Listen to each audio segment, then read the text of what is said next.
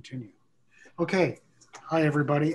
I can't see everybody, but I'm assuming you're out there.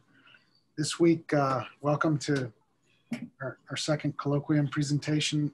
This week we have Jay Quade, who's going to talk about some of his work, long-standing work in Tibet. Just as a reminder, next week will be Susan Beck, and then I think the week after that will be Tim Jull. So let's see, Jay. Jay got his undergrad degree at University of New Mexico back in the Pleistocene in 1978. Then he came to the University of Arizona and he got a master's degree here in 1982. And finally, after a lot of wandering around the world, deciding what he was going to do specifically for his PhD, he got his PhD at the University of Utah as a student with Turi Serling, doing work in Pakistan that has become sort of a global standard for the field.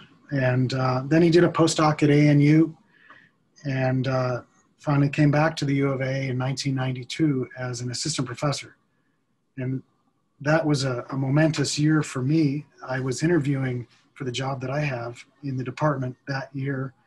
And I didn't know that Jay had recently been hired. And I had not seen Jay since 1979 when he was my TA at field camp.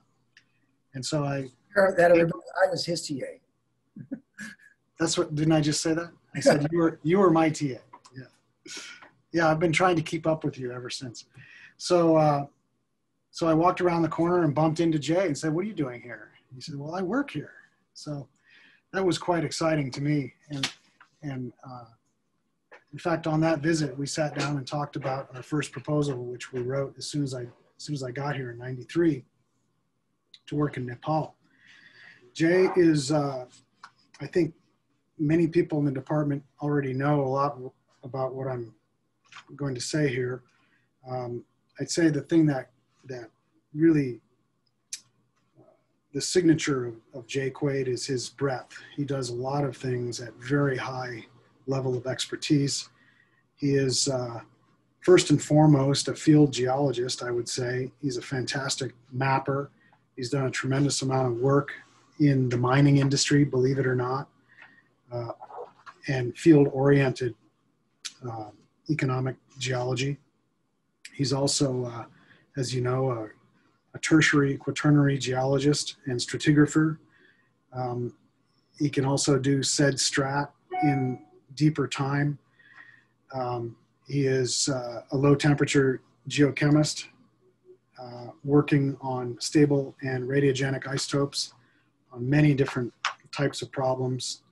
I'd say there's probably a little bit of a concentration in low temperature problems, but he's all over the map. He, amidst the work that he's done in stable isotopes is the foundational work that he did in establishing stable isotope paleoaltimetry about a little over 20 years ago.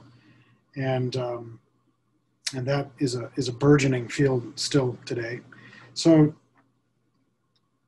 really, for grad students out there, if there are grad students in the audience, I'd say take a class from Jay. It doesn't matter which class you take, but before you leave here, get a class from this guy. He's one of those rare people that everybody should have a class from. Today, Jay's going to talk about some work that he's been doing in paleoaltimetry in Tibet, especially, which is sort of Tibet is kind of the big apple in paleoaltimetry. When did Tibet get high, and how did it get high, and how has it stayed high? And we'll hear the state of the art on that. So take it away, Jay. Thanks, Pete, and great introduction. I'm not sure about the class part, though. You know, most graduate students in my classes suffer, so just buyer beware on that. So I'm going to talk about the geology of Southern Tibet. This is a long-standing project going back quite some time. And it's a vast topic. Tibet is a vast place, but I want to focus on the particular issue of the evolution of the absolute elevation of Southern Tibet. And I'm supported by a cast of many, led by Pete and Paul Kapp, but many other colleagues and students. And this is a classic Arizona sort of team effort. And without all of us working on this collectively, this kind of work never would have been done. Never would have got through it. So I want to focus on the following scientific questions. One is how reliable are the isotope proxies of paleoelevation, particularly those using carbonate? And as implied, I think, by my title, the serious challenge part, I have concerns about that. And it's not just concerns about other people working in this field, but mine also, because all of us have been doing this for quite some time. I'm not going to throw the baby out completely with the bathwater, but I'm going to express some concerns on this. At some point in the talk, I want to summarize what I think we do and don't know about Tibetan uplift. And I also want to throw in about what we've learned. And I'm really excited about this, about Tibetan paleoclimate and how it evolved and how that might relate to the uplift story. Okay, so I think everybody knows the tectonic backdrop for this, so I'll be brief about it. But the basic idea is that there was this collision between the Indian and Asian plates starting sometime in the early Cenozoic, 55 to 60 million years ago, that ultimately led, but this is the question, ultimately led to the development of Himalaya and Tibet. And it's arguably one of the biggest tectonic train wrecks of the last 5 million years. There's some other doozies out there, but this is a big one. And it culminated in the, it's an ongoing orogeny. It built the biggest mountain range in the world and arguably the most active origin. So naturally, there's intense interest in how all this came about. And as if the challenge wasn't great enough for understanding my talk, I'm going to do all the slides in French, just like this one. Just kidding. Just going to do this one. I couldn't find a good English version of this, but yeah, there it is. Okay, that's the backdrop. I think the good place to start with this story is to think about where the state of the art of the thinking was back in 2006. This summary diagram presented by basically in Dave Rowley's paper and the associated summary back in 2006 that really there were two common sort of views expressed in this paper, particularly the second one, and it was the idea that the story of uplift was relatively simple, and it started in the south and propagated northward. And in this diagram, these are lines of propagation of basically the Tibetan front northward, with the idea that there was really no Tibet prior to collision, and then it propagated northwards, and that the active part of the origin now is up in the northeast. And this is associated with just gradual northward underthrusting and propagation of the Indian lithosphere. And the other idea that went along, or that was prevalent at that point, was that there wasn't much of a plateau prior to India-Asia collision, and this plateau is purely a product of collision. So that's 15 years ago. And those are two ideas that we've had a lot of opportunity to test, and so I want to show you what the more modern and current thinking is about this. These relatively simple ideas, simple view. Okay, so for the first half of the talk, I'm going to just look at 3 isotopic systems that we use in paleoaltimetry. The most widely used is oxygen isotopes that take advantage of the fact that the delta 18O value of rainfall decreases with elevation increase. This is observed in most mountain ranges of the world. It's just called the altitude effect. We're going to use carbon isotopes not as a direct indicator of elevation, but as a really robust indicator of percent plant cover, which in an origin like Tibet is the opposite of around here. It's actually wetter at low elevation and then dries out up above. So high means dry and low means wet. So we can use it as an indirect sort of proxy of elevation. Then finally, we can use the more recent development of the clumped isotope thermometer, which I'll get into how this works in a little bit, but you can basically reconstruct temperature from that. And insofar as we all know that it's hot down here in Tucson and cool up in Summerhaven, it's that lapse rate going up the side of the mountain. It's 6 degrees C per kilometer. And if you can locate a geologic archive that records that paleo temperature, then you can reconstruct elevation. And the archives I'm mainly going to employ in this talk is paleosol carbonate. There's a photograph here, but I will also talk about other continental type carbonates, things from lakes and the like, but mostly about cell carbonate, particularly in the context of carbon isotopes. Okay, delta 18 paleoaltimetry, the concept is pretty simple. If you sat for a year in New Delhi and collected all the rainfall that fell in the course of a year, you'd get an average value of around -5 per mil. And if you did the same thing for an average year up in Lhasa, Tibet, which is 3.5 kilometers higher, you'd get an average value of around -15 per mil.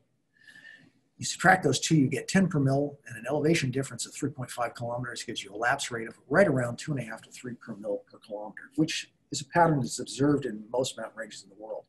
And that becomes the basis for this technique in altitude reconstruction. Of course, water doesn't survive in the geologic record. We don't have it in surface archives, but you have to seek out mineral phases that form an isotopic equilibrium with that water, and they're the ones that archive or record paleoelevation. And so that requires some corrections for evaporation, changes in temperature, but it's all manageable. That's the basic idea. So that's the most widely used proxy for altitude reconstruction. However, I would argue one of the first half of this talk, the basic message is buyer beware on this, that the oxygen signal in carbonates is highly susceptible to diagenetic reconstruction, more than I think any of us want to admit. I'm going to show you some evidence of that in a second. Now, it's not true with carbon. Remember, this is carbonate, so there's calcite in there too, or there's carbon in there as well. And that record is really hard to shift because the altering fluids that might change and diagenetically alter carbonate are rich in oxygen, but really low in carbon. It's a ratio of about 1 to 500. So it's really hard to diagenetically alter the carbon record. And I would argue that it's pretty much faithful to primary conditions and we can accept it, but not so with the oxygen record. In my view, most of the published records, and perhaps some of mine, are in Tibet based on this altimeter are unreliable and should not be used in paleoelevation reconstruction. And I want to offer you an example of this, several examples of this. It's an important point to argue because almost all of us depend on this system for paleoaltimetry reconstruction. I'm not the only guy in the game. There's a number of us, and this is a cautionary story. And we're going to be focused in the geology of not all. Tibet is a huge area. It occupies, the area of Western U.S. and stands up the average elevation of about Pikes Peak. So it's a formidable, plateau. We're going to focus on the geologically most active part of it, down in the area where right where you see Kailas Formation and that line below it, that basically outlines the suture zone where the Indian plate docked with the Asian plate. And that's geologically very active in the past and today. And the adjacent area, which is the old magmatic arc that was active when the Indian plate was subducting under the Asian plate prior to suturing. It's in that zone we're gonna concentrate. And in a lot of ways, it's a worst case scenario, as we'll see, because there's a lot of evidence for hydrothermal alteration of the system. It's a tough nut to crack for paleoaltimetry, but the stakes are high. This is the area we want to know about, right? That and the Himalaya. All right, so let me offer my first. This actually goes back to my first or second season in Tibet, so I got the lesson pretty early. But visited a place with Paul and Pete called Linzhou, outside of the capital Lhasa, and was working on the Tahkeena Formation, which is mid-Cretaceous in age. And it's composed of marine limestones in the lower part. In the upper part, it's intercalated marine limestone and paleosol. So they must be alluvial fan deposits, but right along the coastline. But just from the setting, we know straight away that it's low elevation or underwater. Low elevation in this case and underwater in that case. So I thought this was a good place to sort of do an analysis and get an idea of what a typical low elevation sample looks like isotopically. This was my thinking. And I sampled the fantastic paleosols that are in the Tahkeena Formation, and here's the nodules. And I expected to get a value, typical low elevation value around a value of around -5. I'll show you here in a second. But boy, was I in for a surprise. And I'm glad I got this lesson early. So here's a graph with delta 18O of carbonate, either limestones or paleosols. We have both represented here in this graph from the Tahkeena Formation, 95 million years ago. graphed against carbon isotope values from the same carbonates. And I want to draw your attention first to just this box up here. This is the expected value of primary marine limestone. If right after deposition, and if you didn't alter it, it should isotopically fall within this box for this time period. We realize that marine values are a bit of a moving target, but we can generalize. It's a pretty broad box and say unaltered limestone would fall in this zone.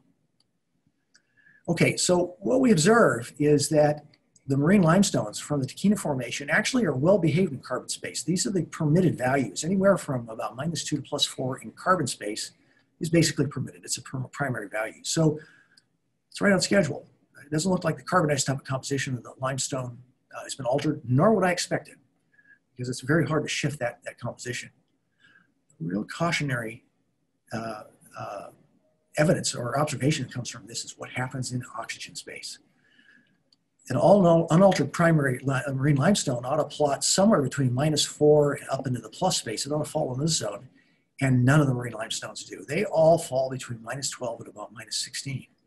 That is it's a huge difference, and it implies extensive alteration, complete resetting of the oxygen isotopic composition of what we know had to have a composition started like that, but it ended up down here.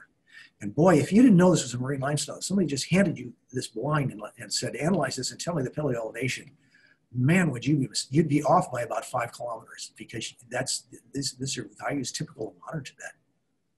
There's no way. There's simply no way. And by analogy, I think the oxygen isotope values, well, we know that these are coastal values. They should, as a coastal carbonate or coastal paleosols, should plot right up in here, but they plot down here. So they've similarly been altered. The whole thing is messed up. And man, if you went to press with this and tried to say that the elevation of Tibet 95 million years ago, you know, was at 5 kilometers, and that's where these limestones were laid down, you'd be out till lunch. Okay, so that sets the stage. This gave me an idea. I thought, well, heck, let's not just work in the Tahkeena area. Let's analyze all the limestones all across Tibet, or at least do a literature search on that and throw in our results and see what the pattern is and see if it's similar. And boy, was this an eye-opener. And I thank my master's student, Anthony Krupa, for doing a lot of the legwork on this. But the takeaway was that it's a very similar pattern, that carbon, most of the carbon, which would be this zone in here, right here, the limestones fall within the permitted space, irrespective of setting, and I'll get into that in a second. There's a few carbonates that don't, but this blue square here is just one study that involves about 1,000 analyses, and this is 95% of the analyses are right in here, and they're within the permitted carbon space, and that's okay, it's on schedule. But what was really interesting is that the oxygen is all reset. There's nothing primary about any limestone left in Tibet. The primary values, if there were primary values, they'd fall up in this blue zone here. But instead, what we see is that most of the results have been subjected to low temperature alteration. And then another subset of the results have been subjected to high temperature alteration. And there's a pattern to it. This is very important. The pattern is the low temperature alteration is characteristic of marine limestones that fall outside the suture zone, outside the Gangnesian magmatic arc, outside of that active orogenic area. The ones that have been really subjected to a lot of alteration, and that's most of these points, these orange things, are inside the suture zone. They've been hammered. And I've also thrown in results from the Sibatu Formation down in northern India, just to illustrate that it doesn't matter what elevation you form at. This is low elevation, all this stuff is sitting up at high elevation. They all look pretty much the same. I think that's really a fascinating conclusion, and but something I can't delve into in this talk. But what's the takeaway here? The takeaway is there's not a single marine limestone that has a memory of ever being a marine rock from an oxygen isotope point of view. It's reset. And if the marine limestones are reset, what does that mean for the continental deposits that sometimes rest just stratigraphically just above them? The things that we're analyzing, they may not be marine, but they're the carbonates that are just slightly younger than these, or stratigraphically just slightly separated from them. What does it mean for them? It doesn't prove that they're necessarily altered, but it sure creates a lot of concern, a lot of caution in my mind. So let's take this a step further, a big step further, and journey to, in summary, what I'm basically saying is that if you take all these marine limestones and plot them against water to rock ratio. At high water to rock ratios, we basically expect values anywhere from -20 up to +5, which is exactly what we observe. And it reflects this gradation of temperature alteration from the original value to these values outside the arc and those values inside the arc, a sort of gradation of alteration. And it's all messed up, all of it. Okay. I want to talk a little bit, let me introduce clumped isotopes just to, for those who are not familiar with it, but it's a relatively new system that, in short, what basically the idea is that the degree of combination or clumping of carbon-13 and oxygen-18 within a CO2 molecule is dependent, is inversely dependent, because there's a 1/T relationship here with temperature, but it's a very regular dependence. And then we can just use simply the abundance of this relatively rare form of carbon dioxide as a paleothermometer. And this has really taken off in the last since it came along in 2006. They refer to this as a clumped isotope because it clumps these two rare species of carbon and oxygen. And it's just dependent on a single analysis. So on paper, it has beautiful potential, and we can analyze the CO2, the carbonate that forms in equilibrium with the CO2 in, say, marine rock or in a carbonate, reconstruct ambient temperature from that. And boy, is that enticing for paleoaltimetry reconstruction. Temperature decreases by 5 to 6 degrees C per kilometer globally, and we could just snap our result onto that gradient and read elevation off the thing. I wish, actually. Didn't work out that way at all. In fact, I'll tell you, just right out here, if you go to sleep, for the rest of the talk, just all I got to say about clumped isotopes is a total bust, It didn't work. Not because the system, it doesn't work as described here in the laboratory, but the problem is this diagenetic resetting. It's a very soft archive, and it's very easy to reset. The closure temperature is just slightly above 100 degrees C. And once you bury a rock beyond that, goodbye original temperature, really. It just all gets reset. And we really see this, and I'll show you. And you can calibrate the system, studying modern soils as we did. There's my student, former student, Adam Hudson. And we sampled a bunch of modern soils across an elevation gradient from down in India all the way up to Tibet. That's that family of red points here, and you snap a line through it with an R², and that's your basis for paleoaltimetry reconstruction, if it's not diagenetically altered, which turns out it's the big if. So I was so excited to do the modern study. I thought, boy, the stage is set for really cracking this nut, and that's not the way it worked. Let me show you. Let me show you what happened. Okay, so let's take an example. In this place I've worked, it's also Ingalls and Ding Ling have worked out there, which are colleagues from MIT and in China. And so this is a relatively accessible, easy to get section outside of Lhasa. And it features a bunch of lacustrine marls intercalated with tuffs here in the Nianbo Formation, sandwiched between a huge pile of volcanic rocks, dacite down here, and a massive pile of ignimbrites up on top, and then a thrush heap on top of that. So it's a very thick section, as I'll show you. It's about 6 kilometers. And it was this section and these marls that were worked on to basically extracted relatively very negative isotopic values consistent with high elevations. This is right in the first stages of docking, maybe pre-docking. And Ding argued in a high-profile paper in EPSL that these results indicate very, very high elevations at this point, got values around -15, plus or minus. Ingalls worked on the clumped isotopes and mostly got really high diagenetic temperatures in excess of 50 degrees C, but she got a few or low, one or two, were low temperatures she thought might indicate high elevation. Personally, I don't believe any of this stuff for the following reasons. When you really look at the thermochronology of the place or actually when you just look at it in the field, you realize you're in deep trouble. And you're in deep trouble because these are lake deposits here, these Nianbo Formation, intermontane lakes within the Gangdezi Arc. And so they're intercalated with all these hydrothermally altered volcanic rocks with these dikes running right up through the Nianbo. So there's igneous rocks cutting right through the rocks we're trying to sample for paleoaltimetry. And incidentally, this is the work of Wentao Wang, Pete Reiner's postdoc, and so hats off to him. I'm just recounting what he found in terms of what the thermochronologic story tells about the kind of temperatures this section was subjected to. You get a taste of it because of the presence of these dikes, but boy, look at this, look at these results. So here's our section stacked up. Here's our Nianbo formation. Here's the Dianjiang, which is those day sites I was showing you. And here's the Takina.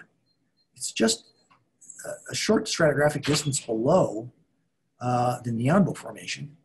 And this is the one I was telling you that's just isotopically completely messed up. This was the first set of slides. And so buyer beware on that one, because we know this one's totally messed up, yet are we going to argue that this one isn't? Stack it on top of that is that we basically have 6 kilometers of section that's a combination of deposition of igneous rocks, mostly igneous rocks, some sediments, and lo and behold, the thing is sitting in a footwall of a major fault, which carries all these Paleozoic rocks in the hanging wall up there. So prognosis doesn't look, when you bury things that deeply, you really begin to worry about heat and diagenesis, and definitely about fluids, which are visible in the field. Well, that's perfectly evident with the thermochronology too. If the absolute age of these deposits is shown in blue here, that's based on uranium lead of the zircons, and some of them are they're mostly derived from tuffs, so they're not tridal zircons. They're actually igneous zircons, volcanic.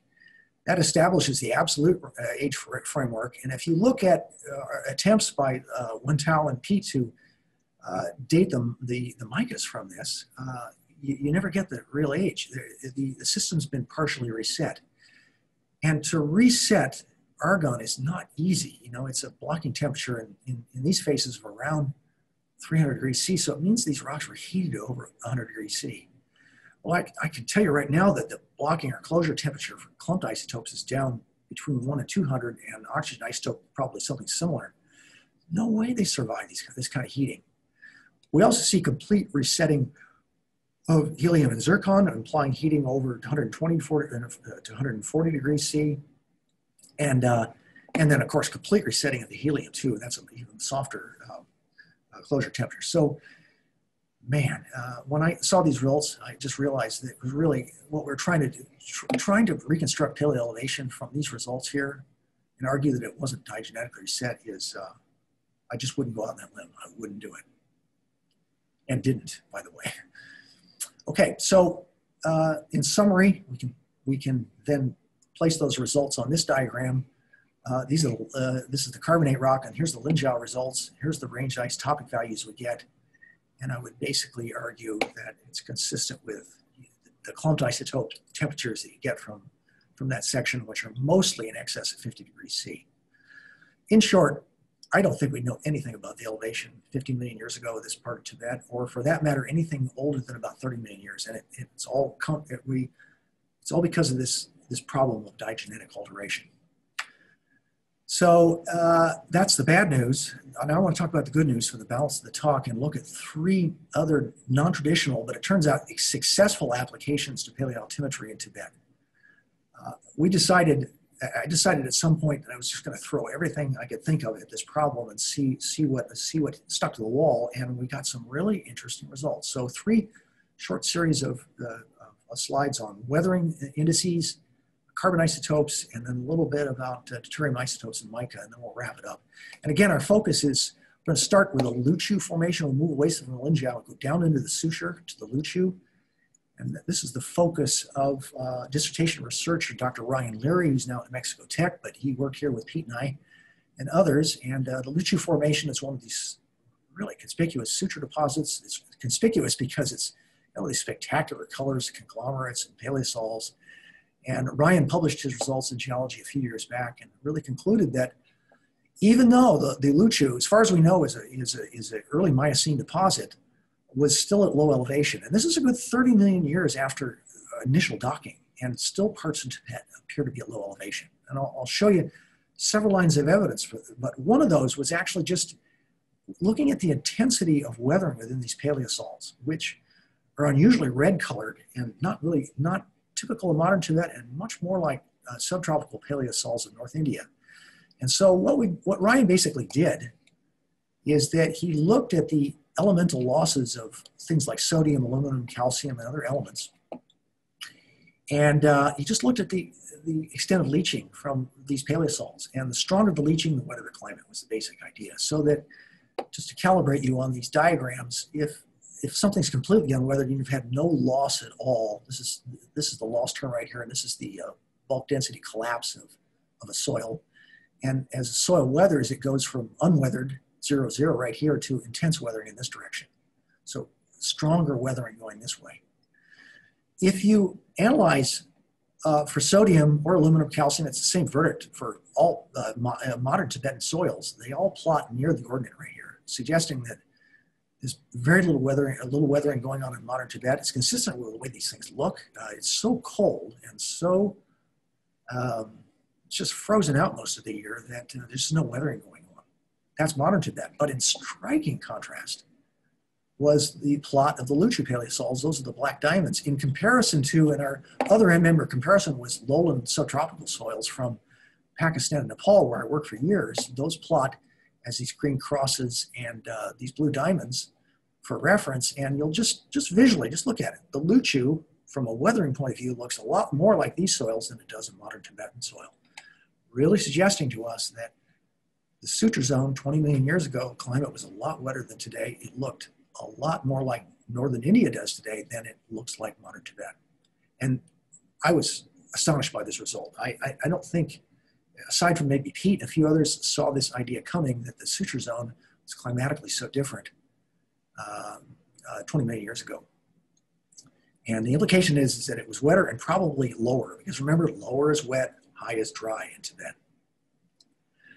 Okay, let's turn to the Kailas Formation, which is another suture zone deposit, and other deposits from the suture zone, which Pete and others have worked on a lot.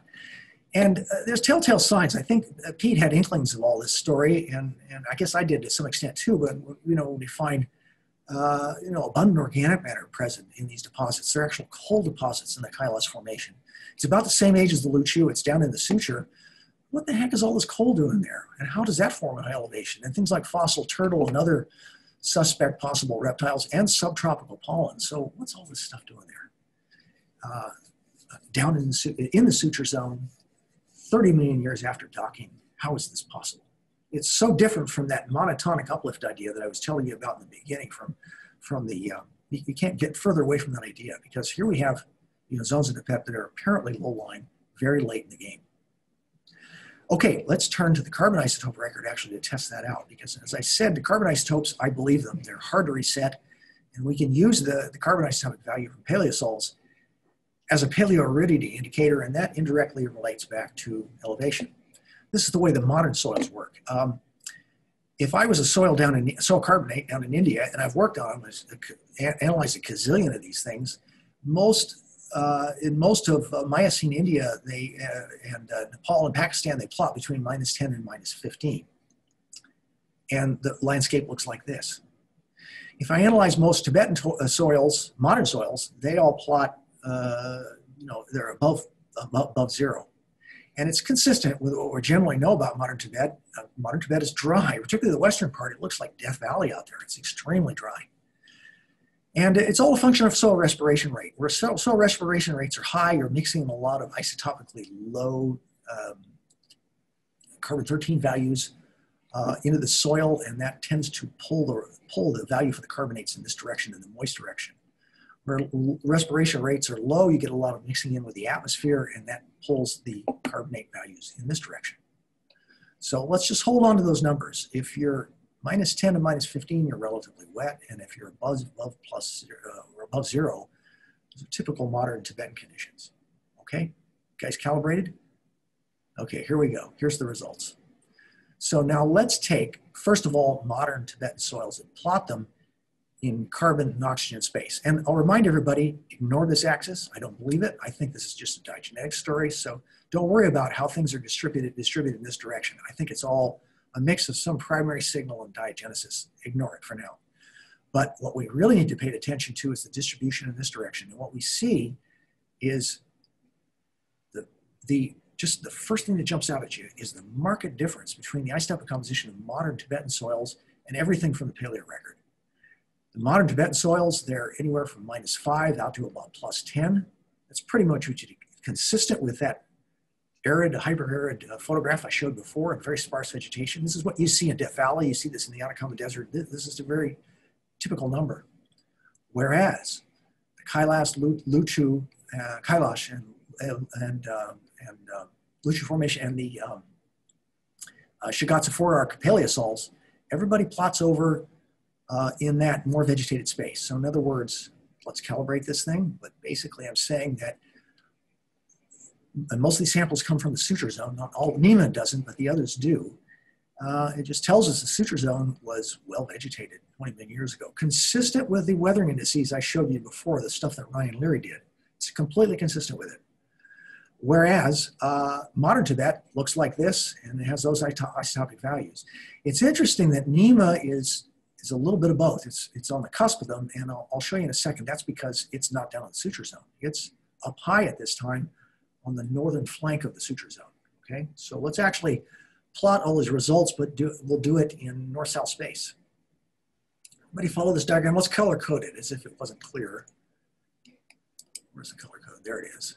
Green and dry, okay? All right, let's take the same data, but plot it from south to north. So we'll put carbon isotopes here on this axis, and we'll go from degrees north latitude in this direction, going from the suture zone up into the Lhasa terrain and then into the Changtang terrain north of there.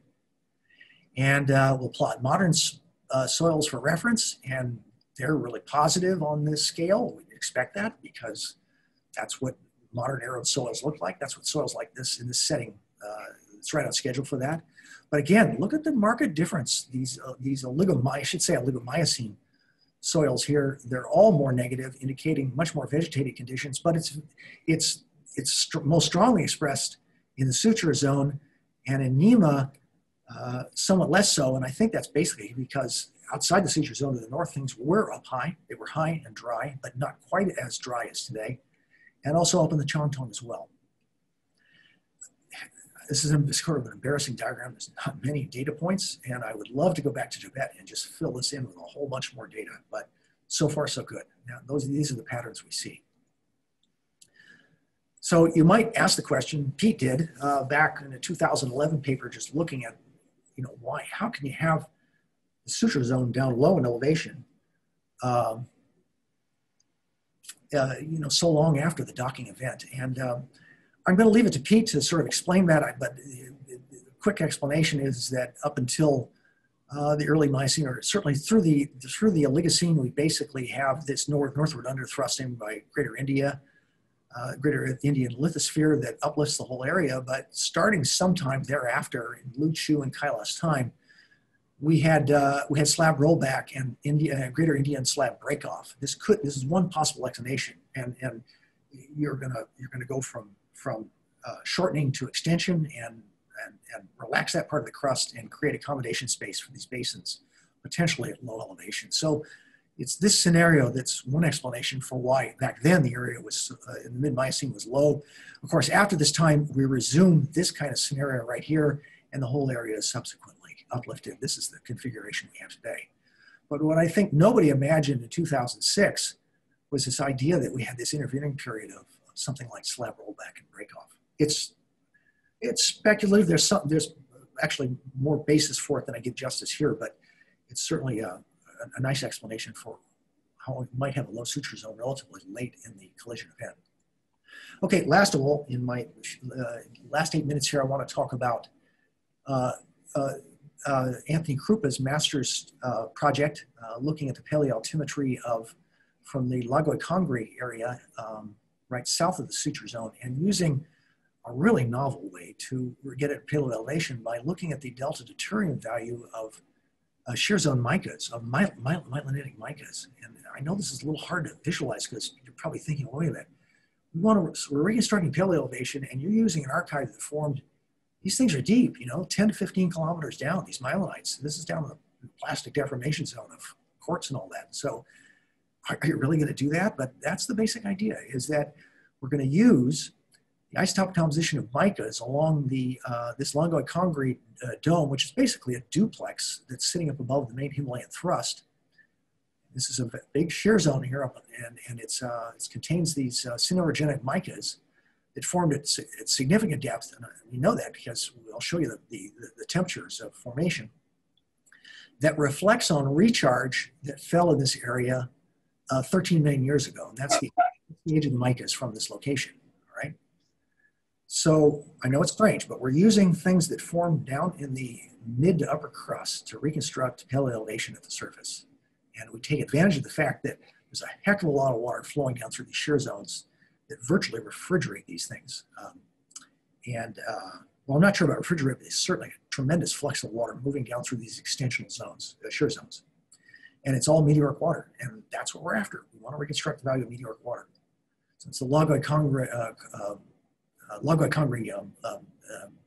dome. Okay, here's a photograph of, spectacular photo, isn't it, of the setting. And let me put on here, I did this in one day. I still remember this day. It was, here's my sample points. And I started down at 14,000 feet. And I just worked my way up the mountain. I took these samples. And so from where I'm standing here, it's 20,000 feet. So it was a 6,000 foot climb. And sampled all these points here and got them back to the lab. Anthony worked on these things diligently. I really hats off to a fantastic piece of work that Anthony did here, but he did the delta deterring value of the micas and showed that actually my last samples up here, up at about 20,000 feet, I'm glad I stuck it out and got up that high because those were the most negative isotopic values we got and were probably the area that saw the most meteoric water, the highest fluxes of water moving through that zone. So we're going to use this information to reconstruct the elevation 13 million years ago of this area. Okay, now, unfortunately, all this stuff is up at the surface, but we know from the temperature formation it had to be at considerable depth. And all this stuff has been unroofed by extension and things that extensional myelites do. Okay, so how do we, first of all, just simply speaking, how do we get from mica, particularly myelinite mica, to paleoelevation? And this is what Anthony did. Okay, so, and it's just, there are a few other studies out here like this inspired by Andreas Mulch in Frankfurt, but not very many. This is, it's certainly not applied to this area. But the basic idea is to take the deuterium isotopic composition of the mica, and what we want to do is we want to reconstruct this little value here in this equation in red. To get at that number right there, we need to do this analysis, which we did downstairs in Dave Detman's lab. Xiaoyu Zhang did this for us. We need to get at the degree of substitution of aluminum, magnesium, and iron in the, I believe, in the octahedral site within the mica. And we can do that using a microprobe over an LPL. It's actually involved 4 labs getting this analysis. And we also want to get, we've got to know temperature. If we want to reconstruct that, we've got to get that, we've got to get that, and we got to get temperature. Those two is just laboratory analysis. This one, we journeyed to New Mexico, and I'll show you in a moment the results of that. And if we can plug that in here, then we can reconstruct, we can use the value of the mica to reconstruct the value of the water. That's the thing in red that we want, because the fractionation between the two is controlled by temperature, so we got to get at temperature. That's why we went to New Mexico. And then we'll use the value of the water, compare it to modern lapse rates, just how delta deuterium of water varies with elevation. And it does it in a way similar to oxygen, but you just multiply by 8. And then from that, you can get a paleoelevation. So that's the flow diagram there. And the only bit we really, the critical thing we need to fill in is what's the value of the mica here? This is easy to get. And what's the temperature? So we really had a fantastic experience over in New Mexico. Zach Sharp hosted us, and we used the quartz muscovite mineral pair thermometer that basically showed the temperature formation of these micas is around 450 plus or minus 50 degrees. That's pretty good. Look at this. That's pretty good. These data kind of go. So I feel like Anthony really nailed down the temperature. Good. We can plug that into that equation. Now we just need to put in the mica value, and then we can solve for that red term.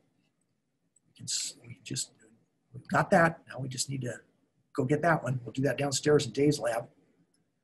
And we did that. Remember that sample transect I did, and the highest sample I got was actually the lowest isotopic value, and probably the one that saw the highest water to rock ratio, which is the one you want. It's the one where, in the course of the interaction, the water buffered the reaction. There was so much water flowing through there that it transformed the composition of the mica, and translate it into a value that's closest to paleoelevation. So we're going to take that number right there, which you can see is around minus 180. And we're going to take that value and snap it onto this graph. So there's our minus, it's actually minus 179. These are the calibrations that we've accumulated over the years. I've done this, our former student Carmen Garzioni, Dave Rowley, lines are all pretty similar. The intersection of minus 179 with this family of points buys you an elevation of around 6 kilometers plus or minus, which is about 1 kilometer higher than the average elevation of the region today, which draws us to the interesting conclusion that the Himalayas 13 million years ago stood somewhat higher than they stand today. I think that's very interesting. And not the first time we had another data set similar to this from the Zada Basin, which also suggested that study we did about 10 years ago or more. I think my time's up. Let's do a scientific the summary here. Basically, misconception number one, deformation and uplift in Tibet happened during the Cenozoic as a result of Indo-Asian collision. Paul Kapp has long argued that this can't be the case. There's clear evidence that Tibet experienced considerable deformation greater than 50 million years ago. But the bad news is that we paleoaltimetrists have nothing to contribute. We thought we did, but we don't. Places like Linzhou, we thought we knew the paleoelevation in the pre-collision and syn-collision. I don't think we do. We don't have a clue. And so there's a lot more work to be done there. I think the clumped isotopes, the oxygen isotopes, it's all messed up. And buyer beware, you work in a core orogenic area there like that with all these hydrothermal fluids moving around, and you're asking for trouble.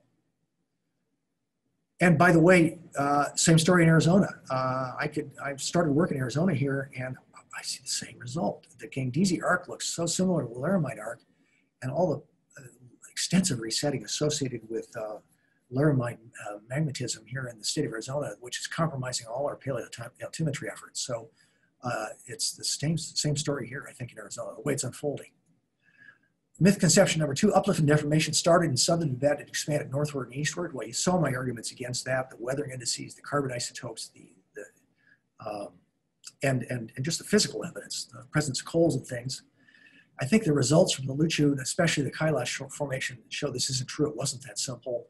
Parts of southern Tibet along the Sutra zone were still at low elevation 30 million years after the first docking. Why did this happen? Is it slab break off or rollback, or what's going on? The carbon isotopes really say that paleosols from the Sutra zone indicate moist vegetated conditions, which surprised the heck out of me, quite frankly. I did not see this one coming, and I think other people didn't, except a few people. And what does it mean? Is it all lower elevation? Is it a stronger monsoon? Stay tuned on that, or some combination. And then last of all, the Himalayas stand higher today than they ever have in the past. In comparison to any time in the past, that's not apparently true. They stood higher about 13 million years ago, and they seem to be collapsing. And that's sort of consistent with other evidence that people suggested that there's evidence of big extension faults in Tibet, and in the last 10 million years of gravitational collapse of southern Tibet.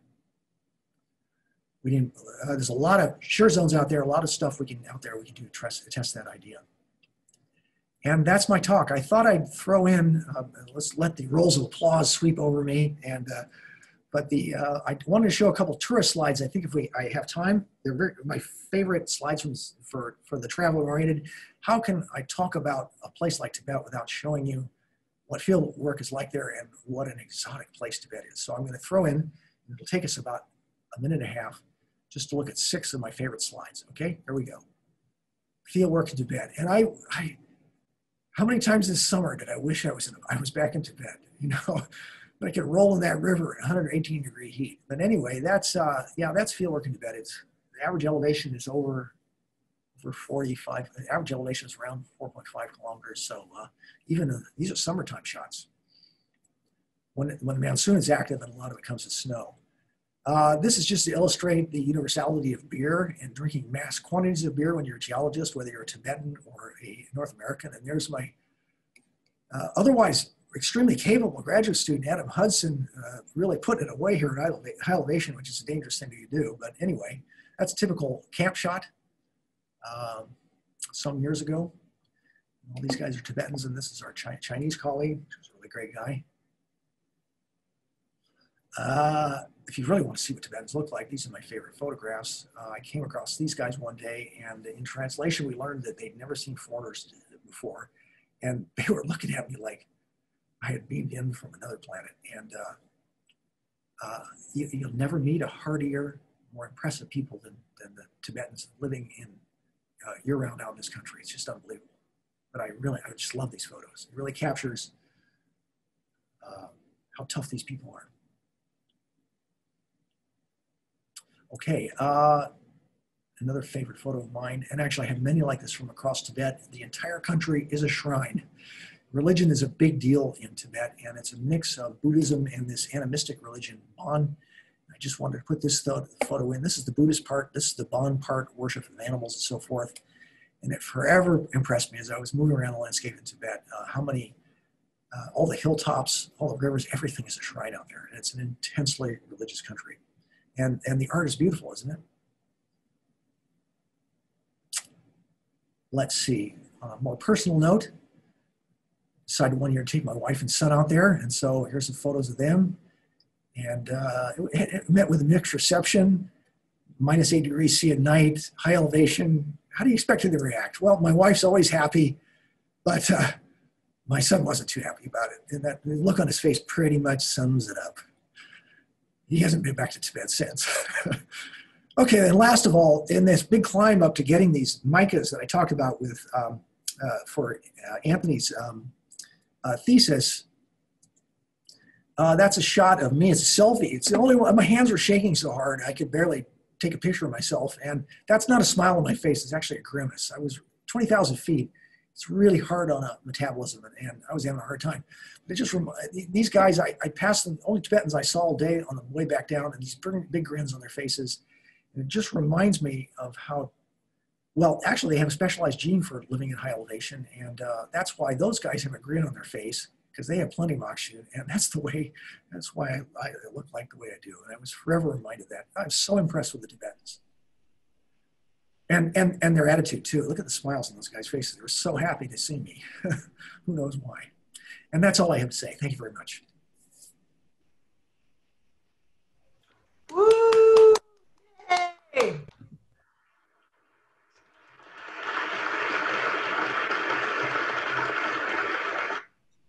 You guys are clapping. Thank you. Very good. Well done, Cal. I promised that I would get an applause button. All right, we have a couple of minutes for questions. And I understand we're going to go into the next hour with a question and answer with students. Is that right? Yeah. Yeah, that's right, Jay. But just before that, for those who are not registered in the class or who have other commitments and want to head out, we'll have a short question and answer session right now. And I can moderate, either you can raise your hands on the participants sort of sign there in reactions in Zoom, and I can call on you to ask your questions, or you're free to type your question into the chat and I can curate. Jay, I'm going to start off with a question that I had. So what, I mean, given that the Himalayas, according to you, were much higher at one point in time, do you think that, you know, can you comment on the future evolution? Do you think it's past its prime and it's kind of, you know, a dying sort of mountain zone? Or, you know, what is your take on the long-term geologic evolution in the future?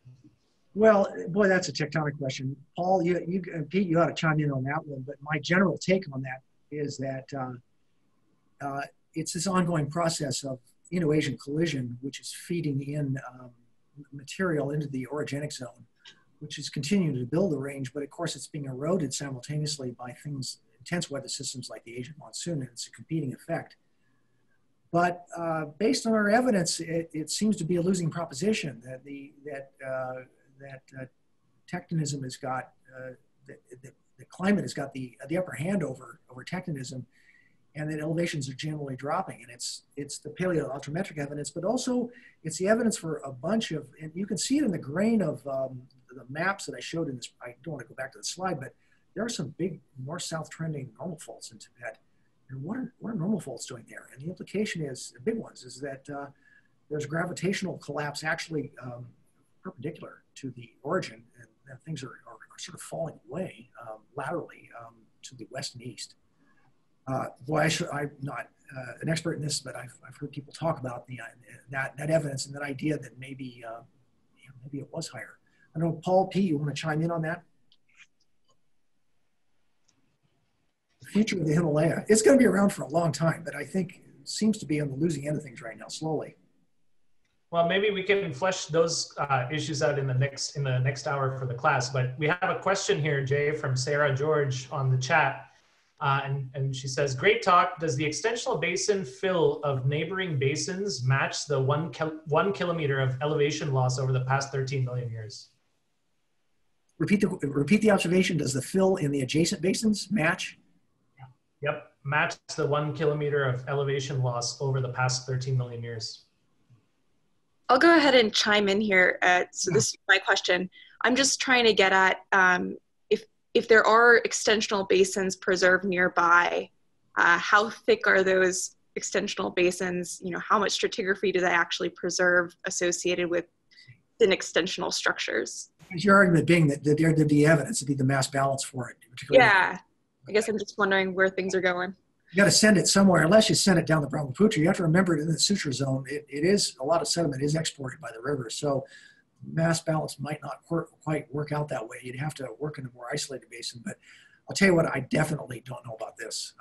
Maybe Paul or Pete could speak to that. I don't know about the stratigraphic evidence for what's happening in the last 13 million years in these basins. I don't know. Good question. We have a question about lapse rates from Merrick. You want to go ahead and flesh out your question? Okay. Hi, Jay. Very, very good talk. Thank you. I liked it. But I have a question about lapse rates. You showed the plot with an average global lapse rate of 5 degrees per kilometer. Yeah. Lapse rates vary in space from about 1 degree to about 10. They vary with climate. And we have no idea what the lapse rate was 30 million years ago. So how do you factor this in? Yeah, you're right. And I actually pulled out a slide with that sort of qualification, the very thing you're saying. The continentality effects, they definitely obtain. I'm taking the uniformitarian view. I think it's a stretch to say we don't necessarily know what was happening in this region necessarily 20 or 30 million years ago. We know there was a proto-Himalayan position. It was roughly the same latitude. It might have changed a little bit. I realize global climate change, probably just adjusted the background condition a little bit. But Merrick, maybe it's a half cup full approach to this, but I take a more uniformitarian view.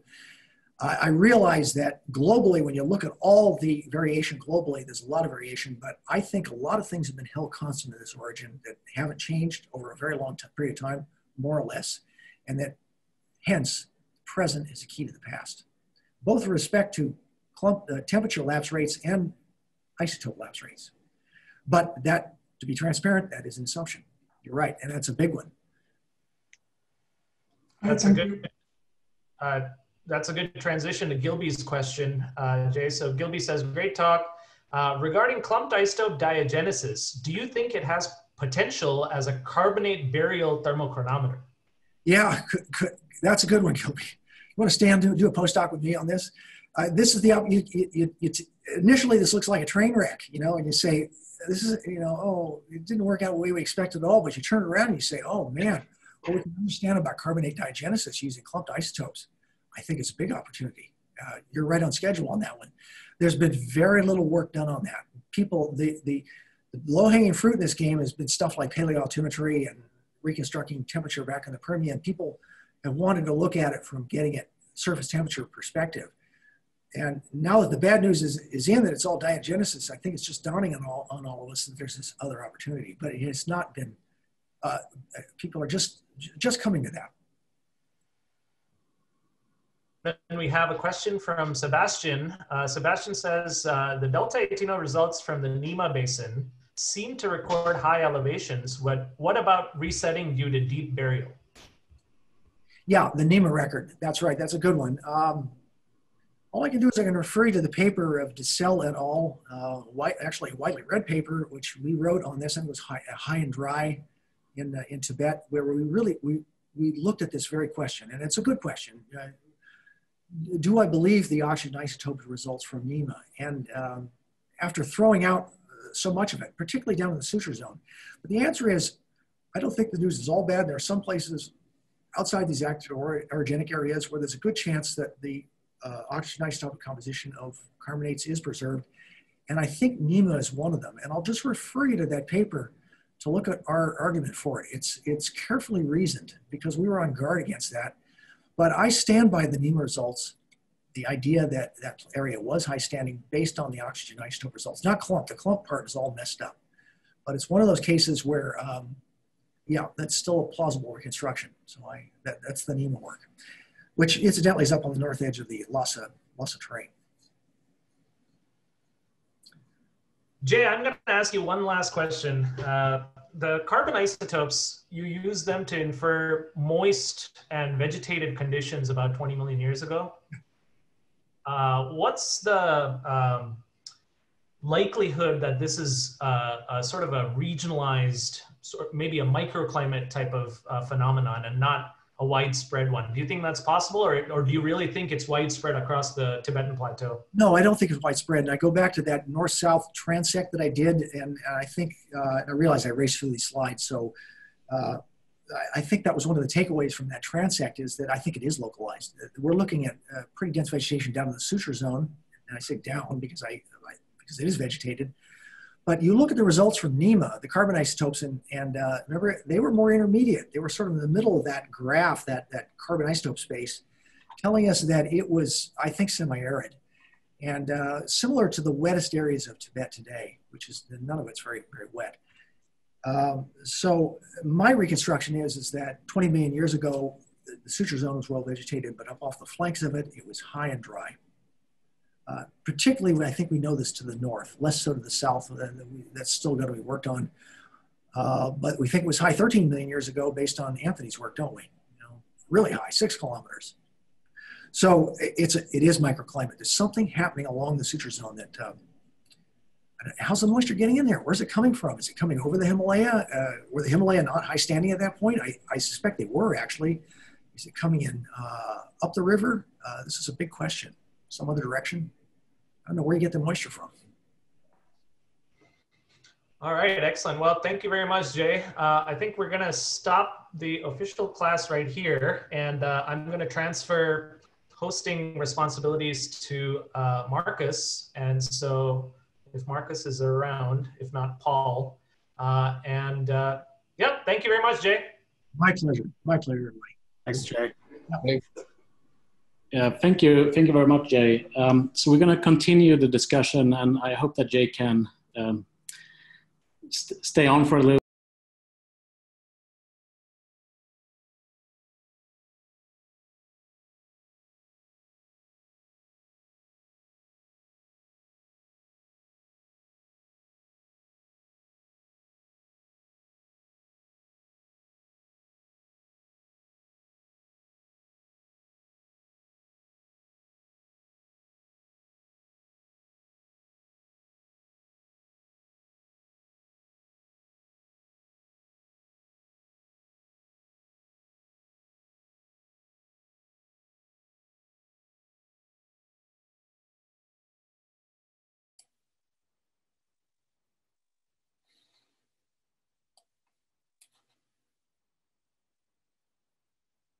Record. Okay. All right, take it away, Pete. Let's see, continue. Okay, hi everybody. I can't see everybody, but I'm assuming you're out there. This week, welcome to our second colloquium presentation. This week we have Jay Quade, who's going to talk about some of his work, long-standing work in Tibet. Just as a reminder, next week will be Susan Beck, and then I think the week after that will be Tim Jull. So let's see, Jay. Jay got his undergrad degree at University of New Mexico in Beck, in the Pleistocene in 1978. Then he came to the University of Arizona and he got a master's degree here in 1982. And finally, after a lot of wandering around the world, deciding what he was going to do specifically for his PhD, he got his PhD at the University of Utah as a student with Turi Serling, doing work in Pakistan that has become sort of a global standard for the field. And then he did a postdoc at ANU and finally came back to the U of A in 1992 as an assistant professor. And that was a momentous year for me. I was interviewing for the job that I have in the department that year. And I didn't know that Jay had recently been hired. And I had not seen Jay since 1979 when he was my TA at field camp. And so I was his TA. That's what, didn't I just say that? I said, you were my TA. Yeah. Yeah, I've been trying to keep up with you ever since. So, so I walked around the corner and bumped into Jay and said, what are you doing here? He said, well, I work here. So that was quite exciting to me. And in fact, on that visit, we sat down and talked about our first proposal, which we wrote as soon as I got here in '93 to work in Nepal. Jay is, I think many people in the department already know a lot about what I'm going to say here. I'd say the thing that really, the signature of Jay Quade is his breadth. He does a lot of things at very high level of expertise. He is first and foremost a field geologist, I would say. He's a fantastic mapper. He's done a tremendous amount of work in the mining industry, believe it or not, and field-oriented economic geology. He's also, as you know, a tertiary, quaternary geologist and stratigrapher. He can also do SED strat in deeper time. He is a low temperature geochemist working on stable and radiogenic isotopes on many different types of problems. I'd say there's probably a little bit of a concentration in low temperature problems, but he's all over the map. He, amidst the work that he's done in stable isotopes is the foundational work that he did in establishing stable isotope paleoaltimetry about a little over 20 years ago. And that is a burgeoning field still today. So really, for grad students out there, if there are grad students in the audience, I'd say take a class from Jay. It doesn't matter which class you take, but before you leave here, get a class from this guy. He's one of those rare people that everybody should have a class from. Today, Jay's going to talk about some work that he's been doing in paleoaltimetry in Tibet, especially, which is sort of Tibet is kind of the big apple in paleoaltimetry. When did Tibet get high, and how did it get high, and how has it stayed high? And we'll hear the state of the art on that. So take it away, Jay. Thanks, Pete, and great introduction. I'm not sure about the class part, though. You know, most graduate students in my classes suffer, so just buyer beware on that. So I'm going to talk about the geology of Southern Tibet. This is a long-standing project going back quite some time, and it's a vast topic. Tibet is a vast place, but I want to focus on the particular issue of the evolution of the absolute elevation of Southern Tibet. And I'm supported by a cast of many, led by Pete and Paul Kapp, but many other colleagues and students. And this is a classic Arizona sort of team effort. And without all of us working on this collectively, this kind of work never would have been done. Never would have got through it. So I want to focus on the following scientific questions. One is how reliable are the isotope proxies of paleoelevation, particularly those using carbonate? And as implied, I think, by my title, the serious challenge part, I have concerns about that. And it's not just concerns about other people working in this field, but mine also, because all of us have been doing this for quite some time. I'm not going to throw the baby out completely with the bathwater, but I am going to express some concerns on this. At some point in the talk, I want to summarize what I think we do and don't know about Tibetan uplift. And I also want to throw in about what we've learned. I'm really excited about this, about Tibetan paleoclimate and how it evolved and how that might relate to the uplift story. Okay, so I think everybody knows the tectonic backdrop for this, so I'll be brief about it. But the basic idea is that there was this collision between the Indian and Asian plates starting sometime in the early Cenozoic, 55 to 60 million years ago, that ultimately led, but this is the question, ultimately led to the development of Himalaya and Tibet. And it's arguably one of the biggest tectonic train wrecks of the last 5 million years. There's some other doozies out there, but this is a big one.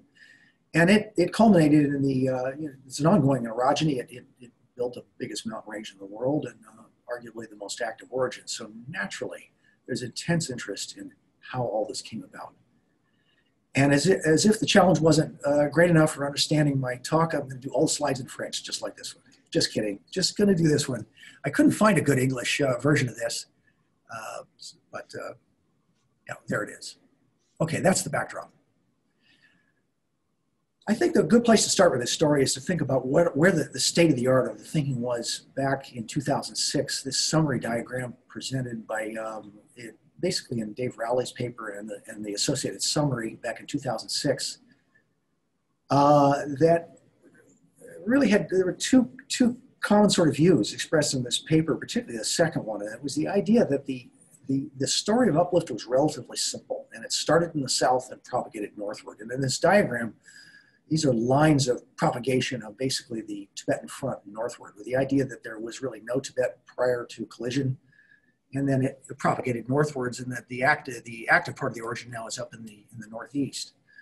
And this is associated with just gradual northward underthrusting and propagation of the Indian lithosphere.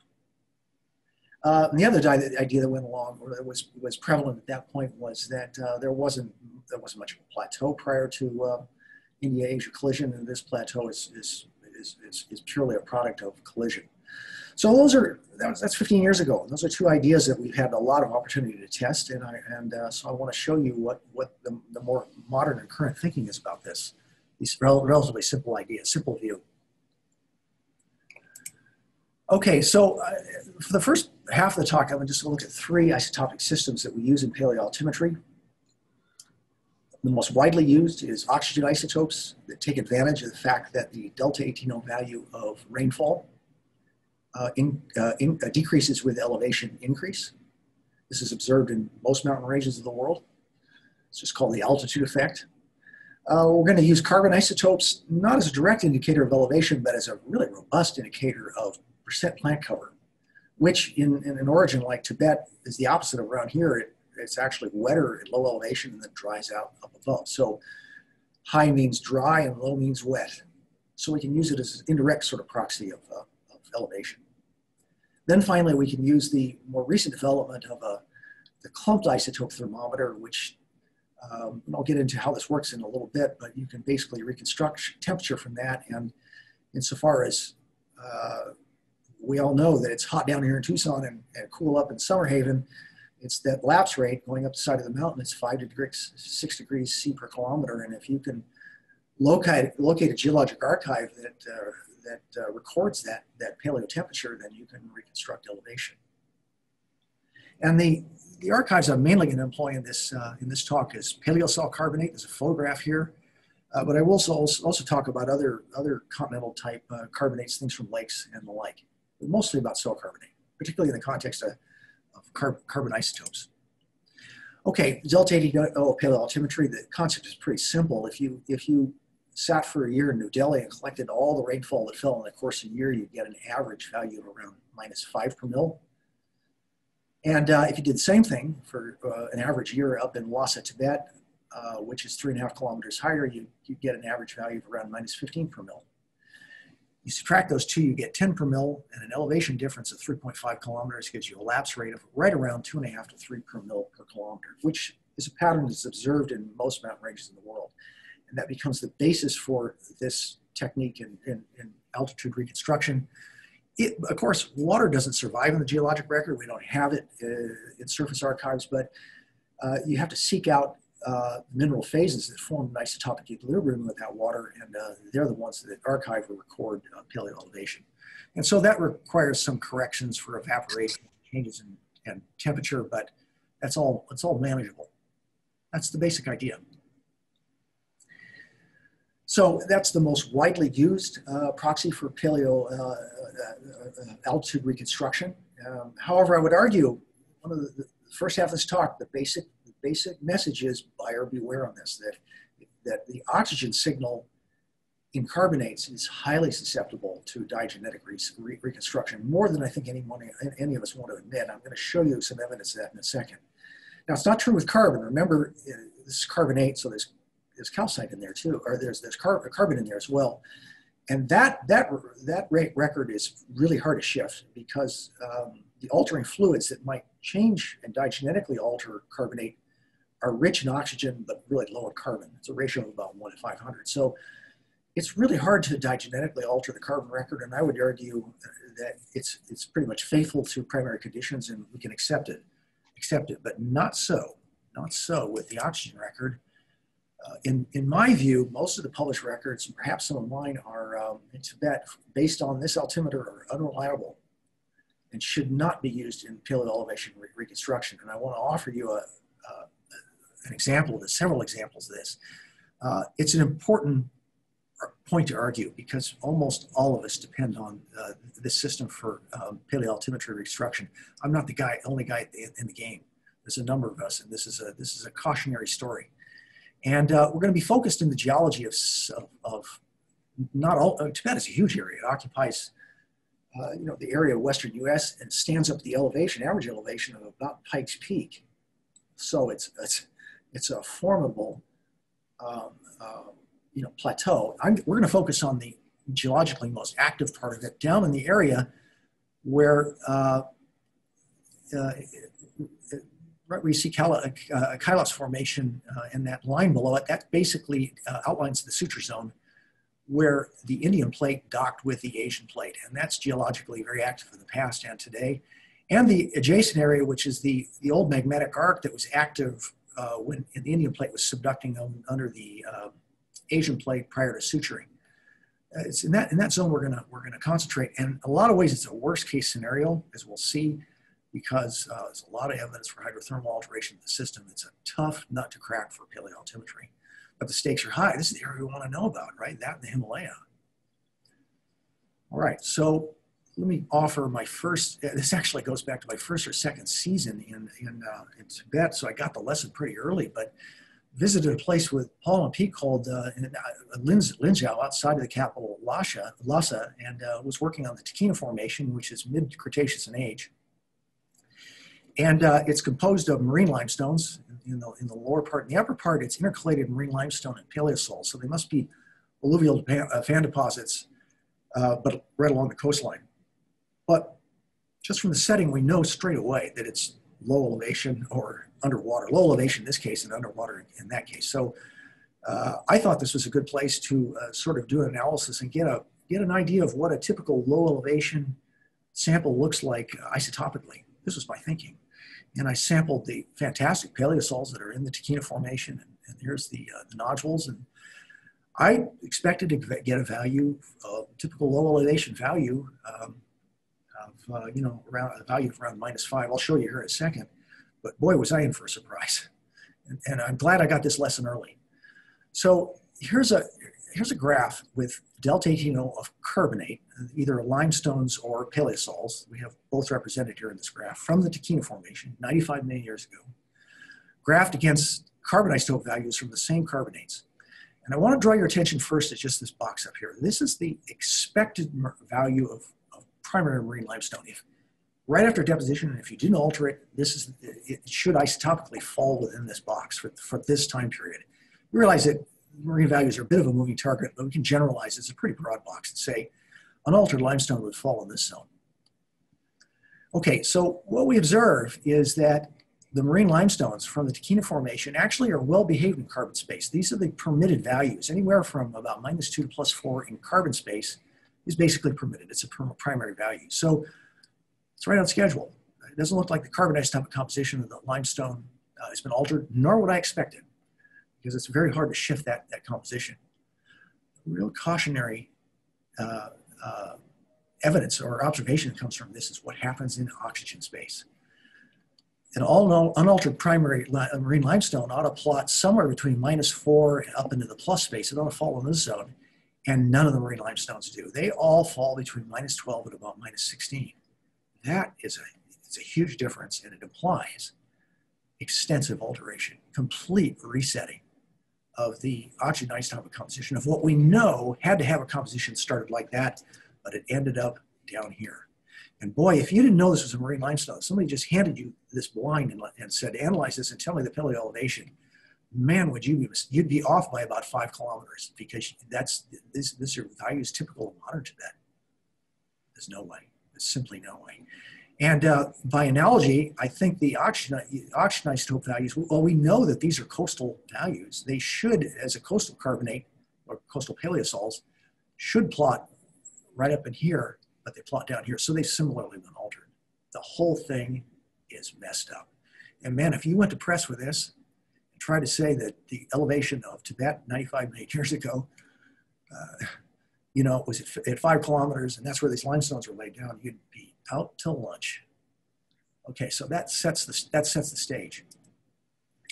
This gave me an idea. I thought, well, heck, let's not just work in the Tahina area. Let's analyze all the limestones all across Tibet, or at least do a literature search on that and throw in our results and see what the pattern is and see if it's similar. And boy, was this an eye-opener. And I thank my master student, Anthony Krupa, for doing a lot of the legwork on this. But the takeaway was that it's a very similar pattern, that carbon, most of the carbon, which would be this zone in here, right here, the limestones fall within the permitted space, irrespective of setting, and I'll get into that in a second. There's a few carbonates that don't, but this blue square here is just one study that involves about 1,000 analyses, and this is 95% of the analyses are right in here, and they're within the permitted carbon space, and that's okay, it's on schedule. But what was really interesting is that the oxygen is all reset. There's nothing primary about any limestone left in Tibet. The primary values, if there were primary values, they'd fall up in this blue zone here. But instead, what we see is that there's most of the results have been subjected to low temperature alteration, and then another subset of the results have been subjected to high temperature alteration. And there's a pattern to it. This is very important. The pattern is the low temperature alteration is characteristic of marine limestones that fall outside the suture zone, outside the Gangnesian magmatic arc, outside of that active orogenic area. The ones that have been really subjected to a lot of alteration, and that's most of these points, these orange things, are inside the suture zone. They've been hammered. And I've also thrown in results from the Sibatu formation down in northern India, just to illustrate that it doesn't matter what elevation you form at. This is low elevation, all this stuff is sitting up at high elevation.